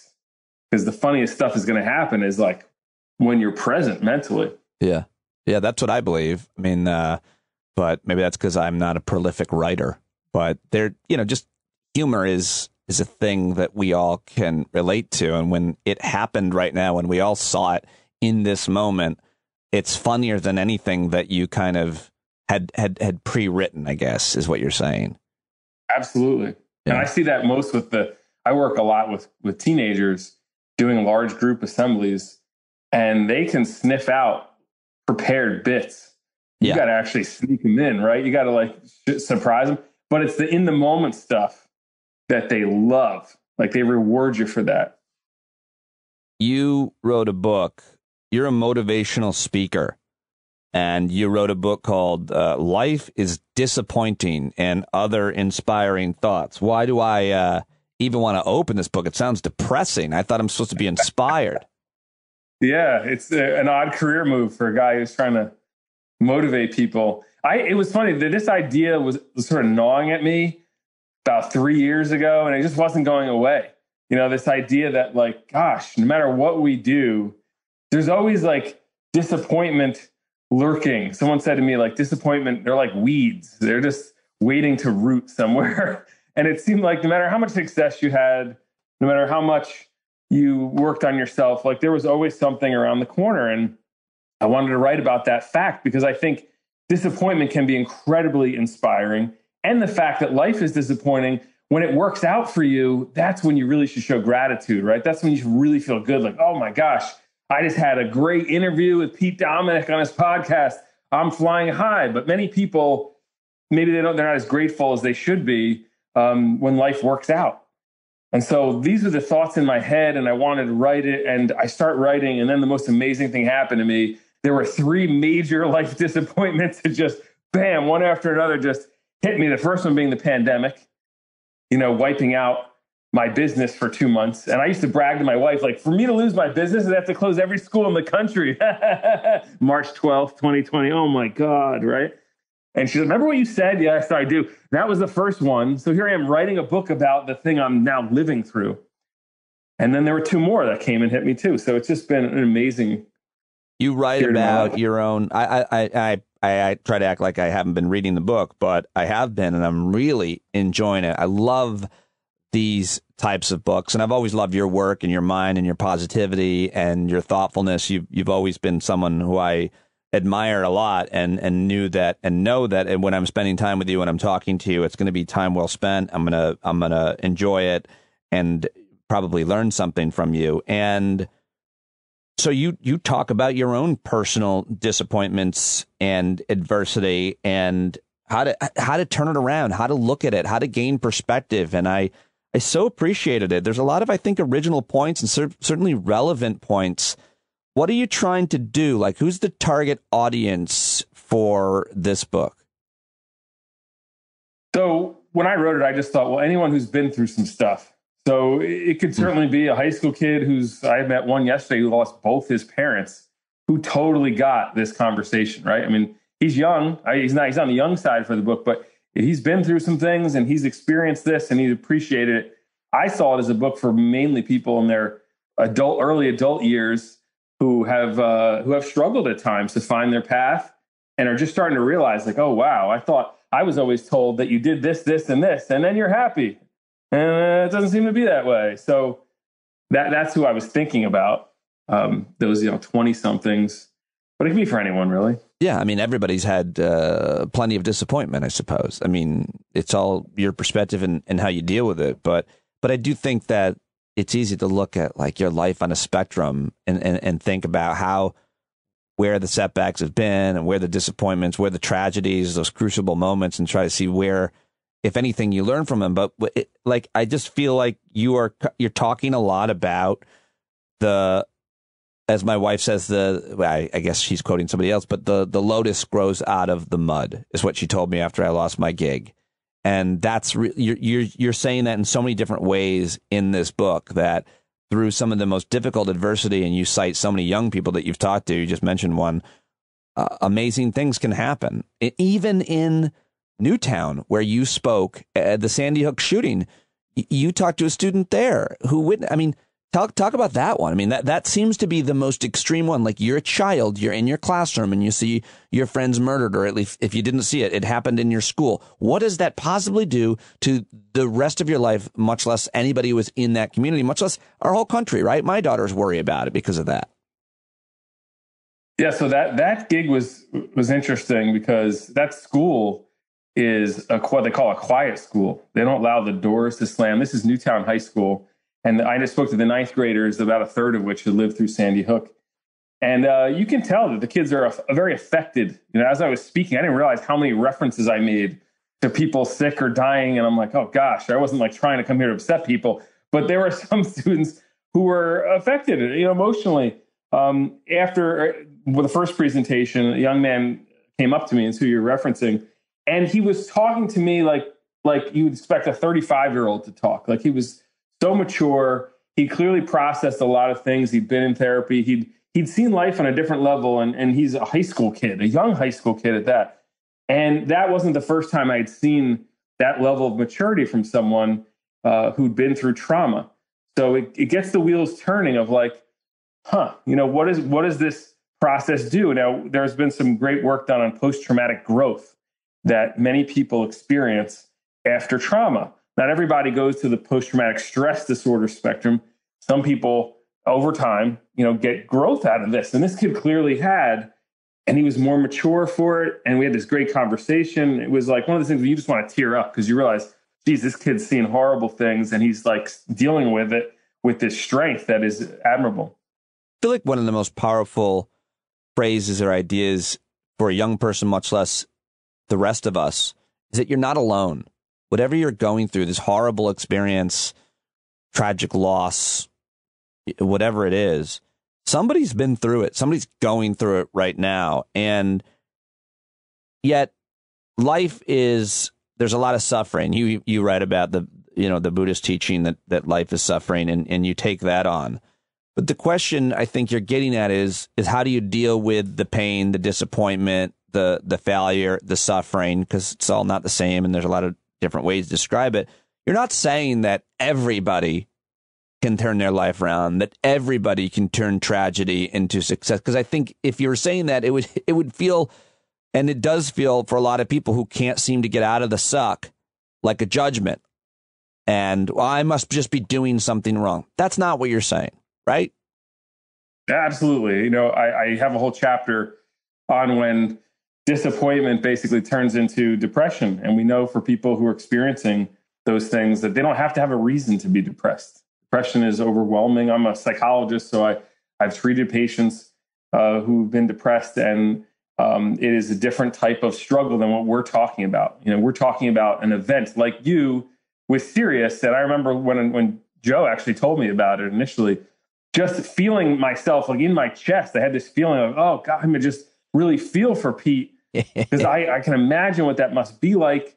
And then to see the outcome, like to see your post-traumatic growth from this, right? The inspiration and I get to look at it now, the shed and the show and everything. And you think to yourself, this is a guy who processed the pain of it. He felt it full on, but then was able to move, right? To take that and propel himself forward. If you're truly depressed, whether you go through a trauma or not, that's you not being able to act. Like it's inaction, you're feeling depressed, you can't get out of it. And so many people experience that. And I have nothing but compassion for them and love, and I hope we can get treatment to help them get moving.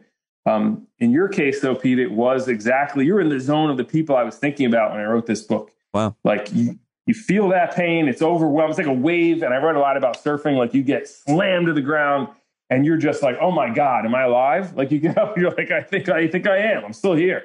And now what? And now this energy comes out of you shortly thereafter, weeks, months later. And it's like, what am I going to do with this pain? And if you find something that feels good, in your case, it was creating this show and this shed, and it was like a symbol of your struggle. Suddenly it has meaning now. You've given meaning to that horrible thing. You've overcome it, but now you're actually potentially going to be more successful, I think. As a result, I look at you now and I think, well, this guy's got control over his schedule. Yeah. Right? He doesn't have people barking down his neck probably to like, you got to get up at this time and be in the building now or else, you don't have that, right? So you're more your own boss, I imagine. I'm guessing your assumptions are I mean, I think most people's assumptions about, leaving corporate gig and being self-employed, they're probably mostly pretty accurate of me. But like, I think of like you're using me for it as an example. We can use you can use anybody for an example. I kind of think and try to be sensitive with like I call it circumstantial, Matt. Like there are the circumstances of your life that change, and then you react any infinite ways to those circumstances, good, bad, and different. You take action, you don't, you sit there, you mull it, whatever it is. That's different than the kind of depression that you're also talking about and an expert at dealing with and treating. So what's the difference there? Again, you kind of just split those hairs, but like circumstantial situation, lost my job, divorce, my dog died, my kid is sick, I am sick, COVID, I'm worried, whatever it is, the circumstances versus the kind of brain chemistry or genetics or longer term inability to I don't know. What am I saying? Yeah, the inability to function, in psychological, conversations. It's always like, does this impair your function? Whether it's addiction, whether it's depression, whether it's anxiety. When it starts to erode your ability to get up in the morning, to get moving, to work on something, then you're at the level of, you need treatment. It's pathological. It's really interfering with your ability to be happy and to do things. But when you experience a circumstantial event, like you mentioned, initially you're set back. Initially, it may look the same. The first few weeks, like, I can't get out of bed. This is devastating. I lost my job. I'm just miserable. And then you start to notice, like, wait, each day there's more energy here to do something. I'm still alive. I'm still here. What can I do with this? And you start to formulate a plan, and you start to move in a direction. And that's when you see someone, you sort of recovering from the initial hit. And that's when you say, oh, okay, it's not a pathological condition. This person is functional. They need some help, but it's very different in the way it looks. There was a gentleman I wrote about in the book who used to do stand-up. I don't know if you met him. He wasn't really active in too many of the clubs, but he was very funny, sadly depressed, really depressed. My brother-in-law introduced me to him, and he did a one-man show called Depression, the Funny Kind. And I saw it, and I was like, God, this is great. I think you should do this on college campuses, because so much of it was about his time in college. And I tried to hook him up with my agent, and I was trying to give him all this motivation. And he was like, in the moment, like, yeah, that's great. And then nothing would happen. Nothing. You know what I mean? It went nowhere. And I would talk to my brother-in-law, and he'd say, he's just so depressed. He can't get out of bed. He can't function. It'd be wonderful if he could put that show on more, but he just can't. And you think, gosh, there it is right there. And then eventually, sadly, ended his own life several years back. And that is so different from what we're talking about with people who are able to get up and start making change. You talk about being okay with a certain amount of disappointment. Find the suffering you're okay with in life. Give me examples, and why is this a good thing to be able to accept? Yeah, so Jerry Seinfeld was the one who said that in an interview, and it was like, kind of blew my mind, because I'm thinking, yeah, every job we do, there's a certain amount of suffering that we've got to deal with. And the question at the end of the day is, like, am I okay with this? So for me, traveling is one, has always been one, because as you go to live gigs, get on planes, you see disgusting things, you're dealing with people that are yelling, and you're like, at the end of the day, the work is so valuable. When I actually get there and I'm treated so well by people and audiences, on average, they're so nice to me. And I leave feeling better about myself and maybe even the world if it goes well. That, yeah, getting back on that disgusting plane, is worth it for me. I can deal with that. There is some suffering, though, that crosses the line. I think if you're in a place where, you don't feel appreciated ever, you walk in and you feel miserable, your boss is in your face all the time, it's stressing your life, and you don't want to get up in the morning, right? This is an example where the suffering has crossed over and has become toxic for you. It's really interesting that you wrote this book a lot during the pandemic, right? You wrote a lot of it during the pandemic, and you include your own kind of experiences, losing all of your work. Like, you make most of your living speaking, and all of a sudden there's no theaters open. It's still coming back. But what do you think, Matt, of what has happened during this time in terms of the discoveries that human beings have made? Because you actually write a lot about that. It's just been wild to see, certainly at the beginning of the pandemic, tons of people outside at parks and playgrounds and experiencing nature with their family at weird hours. Like, you would never be doing that. And I have a lot of thoughts about this, and I've talked about it a lot. But what has happened to us in many ways during this time, and will it sustain? I'm sure you've had guests on, historians, brilliant people who've talked about pandemics from the past and how it's literally reshaped society. Yeah, and you look at this one, and in the first few weeks, people are out rollerblading, kids are playing basketball in the streets, people had afros because you couldn't get haircuts. Just everything was like a throwback to the 70s, right? It was amazing.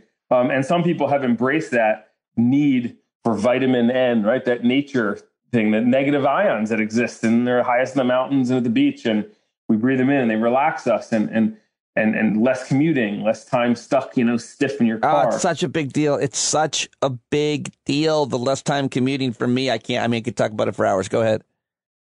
Yeah, no, all these things, people got to witness them, not just for a few days, right? But for months and months. And now that things are starting to get back to normal, the question is, do people want to do it? Yeah, well, guess what? We have a labor shortage, and that's one of the reasons why, I think. People were like, I'm not doing that anymore. I'm not going to be in my car for 2 hours round trip and be stuffed in some office. I'm looking for something better. And I think that's one of the reasons why it's so hard to, find a Starbucks that's open in my town after 3 o'clock. But it's going to reshape us, and it is reshaping us in major ways. I think the question is, are we going to listen to ourselves and how much better we felt and follow that lead, as opposed to, I got to make money again. I got to, go back on that treadmill, the hedonic treadmill. Yeah, it's nuts. I mean, it's just like we're all learning what's important, what makes us happy, or what makes us more relaxed, less anxious, less frustrated, less negative, and more positive. And I would think that would, to some extent, sustain if you can make it work. I think it's hard to make it work. I think you can know what works for you, but it's hard to pursue it. It's hard to balance it as well. Like, I'm working a lot today, and I'm not getting outside as much as I normally like to, and I'm not taking my long walk with my dog. But at the same time, Matt, I now look at the forecast and I think about doing more work on the colder, rainier, darker days so I can be more outside, and usually doing work like you in my garden or walking the dog on the warmer, sunnier days. And that alone brings me great joy that I know I'll be able to experience the best of the best weather. Is that a good idea? Absolutely. I mean, think about your life before your situation now, right? The nice day many times was lost on you. I was in a 37th floor, sealed shut. If I wanted to get outside, I have to take an elevator all the way down, and outside was Cement City, Midtown in Manhattan. And the weird thing is, as a comedian, you pursue a life that leads to a corporate media gig in Midtown Manhattan, and then you get it, and there are trade-offs. Yes, isn't life disappointing that way, right? I mean, every comic desires a regular gig. You got it. And then it's like, wow, the things that actually make us happy, like you going out to your garden for an hour and nobody bothering you on a beautiful day in November, you couldn't have that before. So your life is richer now. You're happier now. I know I am, because I have my garden and I do that all the time. And to me, it's just like when I'm on the road and stuck in a plane, the first thing I want to do when I get home, after hugging my kids, of course, and my wife, is bring me out to the garden. What can I pick? What can I pull? Just out here. Like this is where I want to be. It relaxes me. And so having control over your schedule allows you more time to do those things. What is anxiety, especially for, like, I don't know, say middle-aged men? What is it? What does it mean? How do you recognize it? We use that word, I think, so much more, which is a good thing, but I feel like we're all overusing it, or we don't. It means different things to different people. So when I say, oh, I got a lot of anxiety, put it this way, I've got a lot of worries and I spend a certain amount of time worrying them. But then there are other people, when I talk to them, to say, dude, I'm just barely making it through the day every day. And I'm like, oh, so, maybe that's more depression. But let's just stick to the anxiety for the middle-aged man. What are we talking about? It doesn't have to be gender, I guess, but talking to you, you're talking to me. It's a continuum, like everything else in psychology. It goes on this continuum of everyone's got a little bit of it. When a stressor hits, you're at the moderate level. Some people are extreme all the time. You might look at these folks and say, wow, that's a panic disorder. If you want to label someone, that's somebody with OCD, right? Anxiety. OCD is an anxiety disorder where it's literally can be ruling their life with these rules. They've got to do certain things or else the world's going to collapse. But the average person who it certainly has every reason to be anxious during these days, may very well be ruminating over things that could happen. They could have cognitive distortions, like catastrophizing. Like my father, every day of his life, Pete, was one of these guys who's like, I'm going to get fired. It could end tomorrow. And meanwhile, he had a great career, 30 years with Merrill Lynch, never got fired. But every day it was, but forget about that award. Tomorrow I could walk in and I got my bags packed, right? So for him, there was like this undercurrent of anxiety, constantly ruminating about financial collapse. And he gave that to me. I mean, honestly, I inherited some of that. And the pandemic pushed me over the edge to the point where I realized, like, oh, wait a minute. A lot of that rumination and anxiety was unproductive. And when the S hit the fan, I don't know if we can swear on the podcast, Pete, but I would say this. Yes. So when the shit hit the fan, I realized, like, oh my God, I'm actually a lot less nervous about this than I thought I was going to be.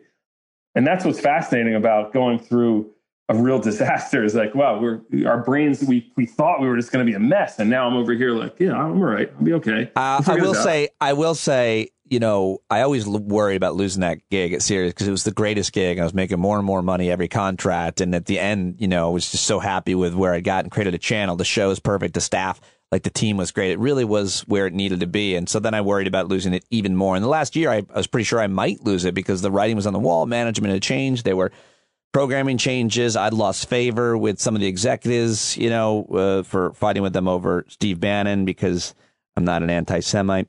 But I started worrying more and more about losing it. I remember being on vacation and it was in the most beautiful place we'd ever been, Bermuda. And that was maybe 2 months before I did lose. And I was almost positive at that point. And it was as bad as I thought it was going to be. And then it got worse because 2 weeks after I lost the gig, my dad had a heart attack. And I remember I fell to my knees. I was like, I don't have this type of skill set to recover. I don't have this type of resilience. I don't know what to do. And I've talked a lot about how I got through that, but it was worse than what I thought it would be. It was. My whole body was shaking. It vibrated to the point where I, you know, saw a couple doctors and I was convinced, I said to a neurologist, I have AIDS, MS, all the cancer. And he said, I'm sorry, I put you through a battery of tests. You got anxiety. I mean, that's what you have. That's why you're shaking. You're the perfect candidate for post-traumatic growth because the writers on this topic have said resilience is you bouncing back immediately, right? You get fired and the next day you're on the phone looking for the next gig and everything's fine. Everyone's like, wow, Pete, you're doing great. That's resilience. You went through a trauma. We'll say a lowercase t trauma, right? We lose our job is different than trauma like losing a parent or fair, good, right? But it's trauma. Yep. You experienced it, but then it took you a little time. I mean, it sucked. It hurt. Like you said, the body resonating. Maybe you woke up at 4 a.m, like I did the first 2 weeks after the shutdown. It's like, is this coronavirus or a panic attack? Right? You don't know. Every morning you're waking up with this chest pain, and you're just not sure. Right? That's not resilience. That's you just definitely feeling it and not bouncing back right away. But then there was the growth phase, and you demonstrated that beautifully. And so what I'm saying is like, our brains have a limited capacity to predict our reaction. Now, sure, we predict the lying on the floor, but we think we're never getting out of that position, fetal position, right? But we do. Many of us do. Thankfully, if you're not depressed or have an anxiety disorder that prevents you from functioning, you're going to get off the floor and you're going to say, "I'm still here. All right, let's. What are we going to do now?" Like, and you're motivated, and that's really the crux of the second half of the title of the book. Like, what does disappointment inspire? I had so many, I think I did have a certain, like I kept going. Like I left Sirius XM HR and went straight to Katie Couric's office and met with Katie Couric. Nothing happened. I mean, we had a great talk and a couple of things. She did actually publish a really important article, which ties into it, which was losing my job saved my marriage. And Val really helped me learn skill set and a way to think. But I also never stopped moving. I never stopped making phone calls and getting advice and talking and doing everything that I possibly could to change my dynamic, while at the same time totally catastrophizing. And I think the comedy comes in retrospect in thinking about all the other jobs, Matt, that I thought I would maybe have to do. And at its worst, it was I could charge people for rearranging, organizing, and decluttering their garage or something. That's what I was going to do for work to raise my kids. That's what I was going to do. I was like, all right, that's a thing I've gotten decent at. I remember within a few weeks of the pandemic hitting, my wife, because as you commented before we started, I have a Lululemon pull over here. My wife's an ambassador. Love a man in a Lululemon. I got Lululemon underwear. You know, I got it all. Wow. I'm kidding. They don't make underwear. But damn it, I was jealous. The thing is, within a few weeks of all this happening, my wife said to me, like, look, I mean, Lululemon needs people to fold the clothes if you're looking for. And I started to cry. I mean, here I am, like, I was working on ideas and what can we do in the book? Like, maybe I should focus on that. And she's like, you know, they pay well over there. And it's just, it was hitting me. The reality of the thing was a lot to take in. Yeah. I mean, you have 4 degrees, even more. Like, it's I don't know. How do we talk ourselves into I'm no good. Nobody cares about anything I have to offer the world. I think that's a very middle-aged man thing. I heard about this a lot when I was younger, and it is a thing. I mean, a lot of companies don't want to hire you. They certainly don't want to pay you what you need, what you've gotten used to, what you think you're worth. That happens a lot to people of a certain age. How do you get out of that? How do you talk yourself out of that? No, that is a great question. You know, to me, in this world, we all need a niche, something that we're known for, something we have skills, special skills. And if you find yourself in a marketplace where you're a dime a dozen, and I think in some ways I felt that way doing stand-up in clubs. As much as I thought I was unique, many club bookers saw me as another white guy coming in to tell jokes, and we don't need you. And I got that sense from a lot of people. And then some comics felt like, well, you have all these degrees, you don't need this, you don't need to be here. So I felt like this sense of just middling right away. And I knew it was time for change. The disappointment of that, even if I had a great show, it just didn't seem like, ooh, you know, there's some big opportunities happening. Yet in the speaking world, a speaker who's funny carried so much weight that it was like, oh, we heard about you. You know, you get a call from somebody in a place you've never even heard of before because they're talking and they need someone like you. That's an indication, like that's the direction you should be heading in because your skills are more valuable and you're probably going to end up making the kind of money that you need to make. So that's all I would say to someone sitting in that position where they feel like they're marginalized because of whatever reason, age, skill set. It's definitely time to take your skills maybe to another place. Is that a helpful answer? That was unhelpful. Yes. Imagine. No, that was an unhelpful answer. What about you? Write a lot about our, you know, our relationships with our screens. We can talk about our kids and we can talk about our theories and we can talk about our anecdotes, but you know, there still doesn't seem like there's a lot of research, and it does seem like mostly anecdotal. But most people do. I mean, how many times have we heard, you know, when I took Twitter off my phone, I felt better. When I deleted my Instagram account, I got rid of my phone. Even some people are extreme; they get a flip phone and they're just happier, or they have more rules. I was talking to a good buddy of mine from high school. He's like, sorry, I don't chime in on our big text chat anymore as much, but I'm really trying not to limit my screen time. You have a lot of thoughts. You read a lot about it. Tell me some. Yeah, I love that idea of moderation, us setting the rules, not having the phone chiming every time you get a text, but you look at it when you want to. And believe me, I look at it all the time still without the chiming, but at least I do it when I'm available mentally to do it. Because otherwise, your brain is responding to these chimes. Even if you don't look down at the phone, it is distracted to a certain sense. It interrupts your flow. If you're a creative person trying to write something, it definitely will take your mind out of it. But I'm not someone who says we got to get rid of all the devices. There's value to these things if we, you know, are using them in ways that help us, not hurt us. So, for example, me going on Twitter after 11 o'clock at night, probably not a great idea. When your brain is tired, you're more emotionally reactive. You're going to see something on there that's going to bother you. You might be compelled to write something. Oh, yeah. I mean,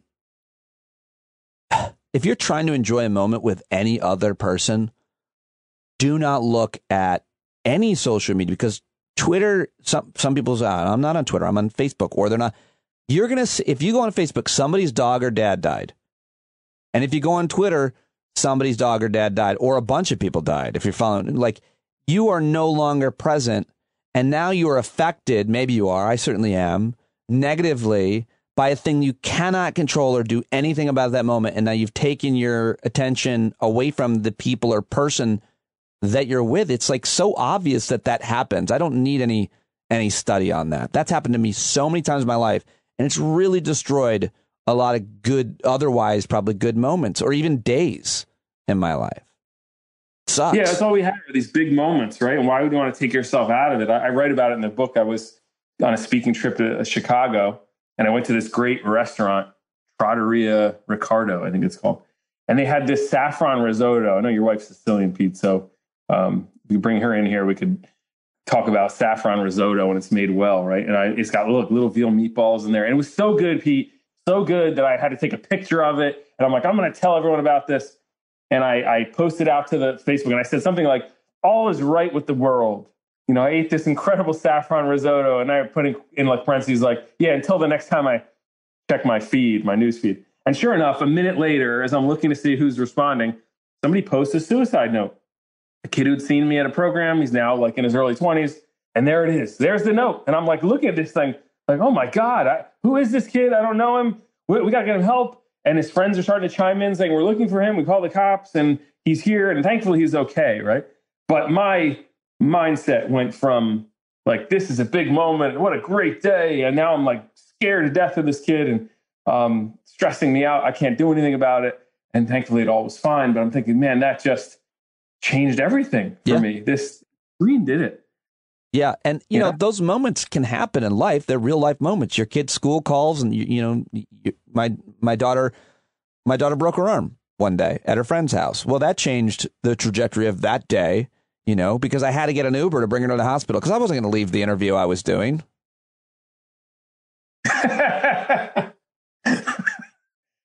Can you get a ride to the ER? What did you say? Can you get a ride to the ER? I'm interviewing an epidemiologist. You know how hard it was to book this?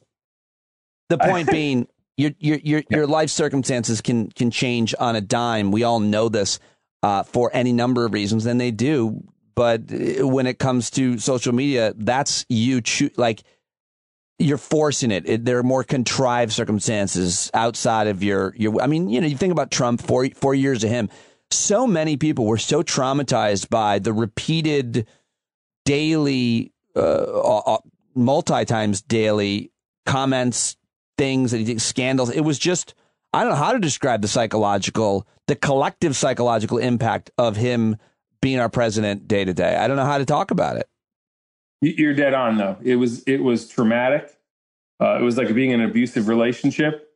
And the abuser is literally doing it for that reason, to torment their opponents. Like, this is a great thing. We're owning the libs. Or I heard that so many times. Yeah.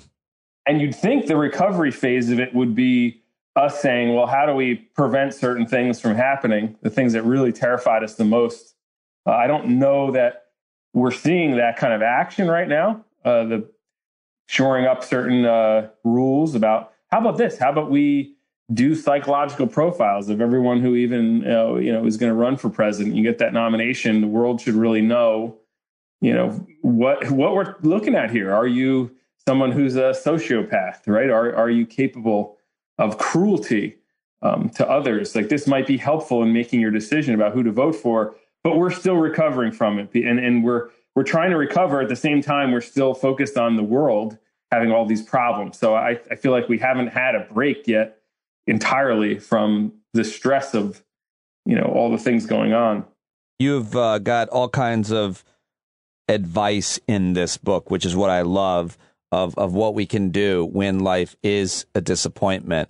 Talk to me about some of the advice that you offer that each of us can insert into our daily practice, from walking a dog to meditation, which I know you practice.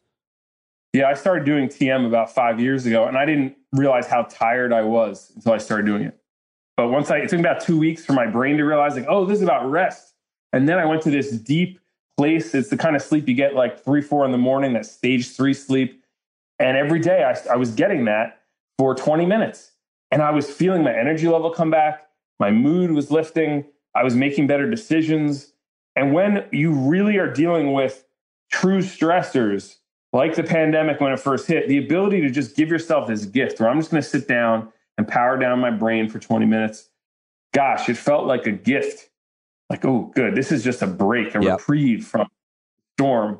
And it also helped me practice settling those thoughts. So when you're waking in your waking hours, something hits you, like one of those moments where someone's in your face, and rather than getting out of control, you see it, you sense it, and you catch it, and you just sort of calm it a little bit so that you're responding, not reacting to it. So yeah, meditation has saved my life, and I don't say that lightly. What else? So not neglecting little things like meals. I met a retired Navy SEAL. For 5 years, they did post-deployment conferences for Navy SEALs and their families. I mean, I was around people that were like so impressive, but I was told not to blow smoke up their ass or kiss their butts or anything like that. Just be you. Like, just act like these SEAL Team 6 walking around here, right? And one of the guys I met was a retired SEAL named Wally Graves. And we became close. And I was like, hey, how did you get through that grueling, 6-month training? And he said, Matt, I just told myself, don't quit until after a meal. I was like, well, that's interesting. I didn't see that coming. Really? Why is that? Well, it turns out, you eat, dopamine levels go up. He was eating around his buddies and just that camaraderie. Both those two things together suddenly changes your outlook, right? So how many of us skip meals, though? I'm going to eat my car. I'm not going to have dinner. These things erode our mental health. Yeah. That's a really good. That's a sort of. I didn't know you did that. You wrote about it in the book, but with the Navy SEALs, it must have been a fascinating thing, just studying their practices every day and how they compartmentalize whatever the hell's going on with them, and then how they don't actually so often, veterans especially, deal with what they experience or what they see. What about writing? Writing therapy is so effective, especially for young people, but anyone really. And I demonstrated with the book. My dad passed. I was probably like 3 chapters in, and pandemic hits, and it's like, God, I have another chapter to write. My dad falls, he's dying, he's after another chapter. I'm never going to finish this book. All these things are piled upon me. What I noticed within a few weeks of my dad passing, I couldn't write enough. 5 hours a day, give me 5 more. Before he passed, it was hard to find the time. But therapeutically speaking, here's what's great about writing. There's nobody between you and the page. It's just you expressing this stuff, formulating it, processing it, looking at it, stepping away from it, coming back to it. Our communications with other people, as wonderful and supportive as it can sometimes be sidetracked by the other person's agenda or a bad listener or just, life circumstances don't allow you to talk for 3 hours. But when you can commit to writing something long form, there's nothing. It's like those long car rides we used to have doing stand-up gigs. Remember the conversations you have in those long car? It's like, why were those so great? Because you had hours and nothing to do. And we're just talking, and now we're really getting deep, and writing therapy is very similar. Men, I like to journal. I think it's been one of the most important things I've done. I do it on and off. I'm not consistent about it, but that is another thing that men seem to think is somehow not manly or weak or can't do it. And I just only want to submit one thing before I get your take on it, but it's not about the writing. Like, you don't have to be a good writer. I'm not a great writer. Anybody that's ever seen my writing knows that, but I love to write down my thoughts and my experiences, my emotions, my all of it. It's super helpful to me. And what specifically do you think about journaling, especially for dudes who look at it as somehow, I don't know, unorthodox? You don't have to produce this thing to publish it, right? It could be you produce this writing that maybe you have a few stories for a party. You go to parties that you go to. It could be jokes in your case. I'm sure your journaling has led to funny lines that just popped up, and you're like, oh, I got to try that.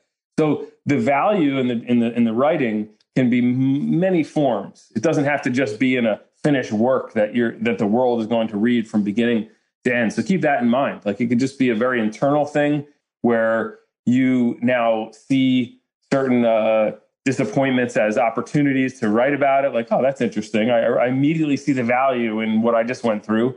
I can write it down, and that's of benefit to you. So I hope the people listening can say, look, there's more to this than producing some paper that's going to be criticized by people. Yeah, no, no one ever has to see it. I like to brag in my journal. Yeah, really? Give me an example. I just like to talk about, something that I've accomplished, somebody that I've talked to that I'm impressed, being impressed with myself. Because I think, when I brag or when I get arrogant, I usually try to do it somewhat tongue in cheek.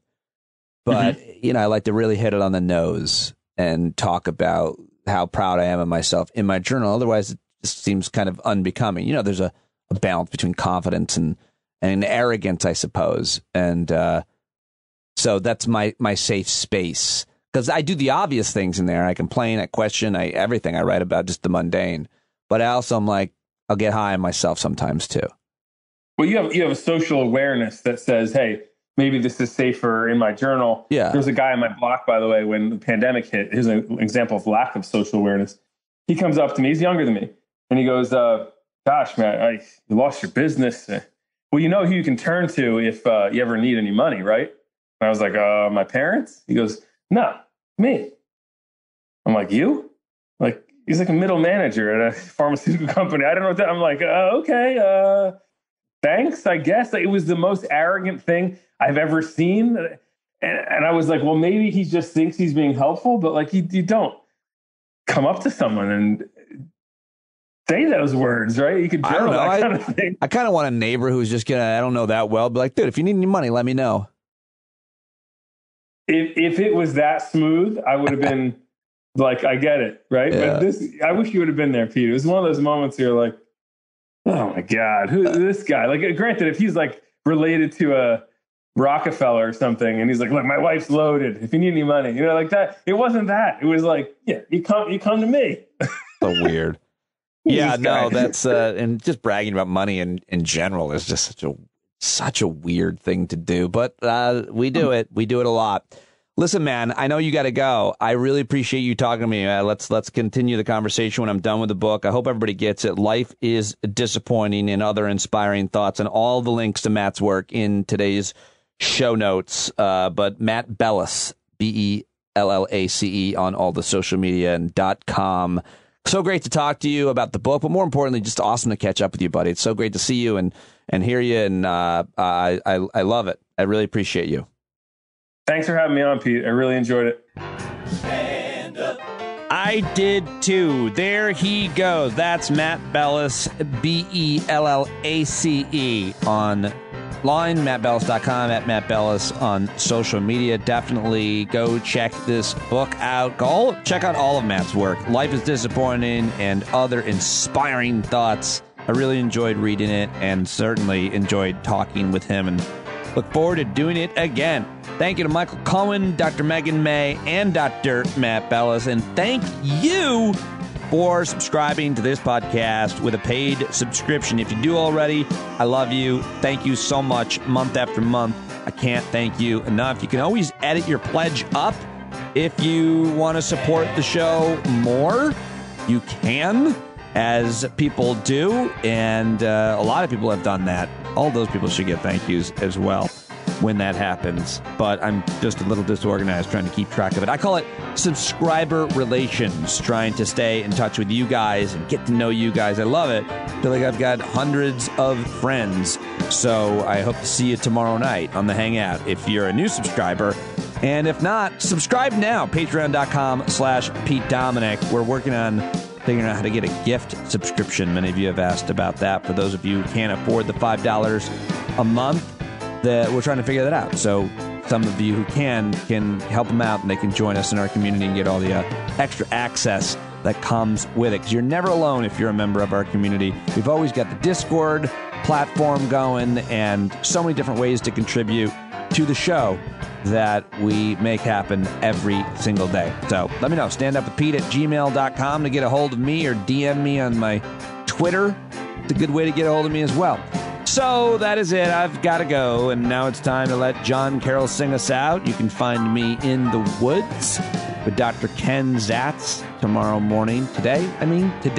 Yeah, let's pretend that it's not Tuesday night when I'm taping the introduction. Have a great day. Love you guys. Bye-bye.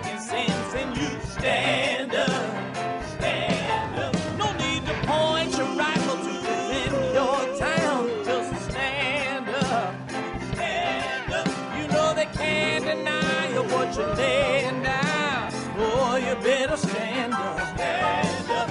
Show your face of every color, yellow, black, red, and brown. She's the place where every lost child will finally be found. There's only one thing to do before we stand our ground, and that's stand up, stand up. Well, the founding fathers saw a land for all. They had to stand up, they had to stand up. They had a keen imagination for a crystal ball, drawing all the plans of a stand up. But all they had to go on was the time they were in, with other causes for laws, and since they weren't even sin, they knew that change was gonna come before the change could begin. They had to stand up.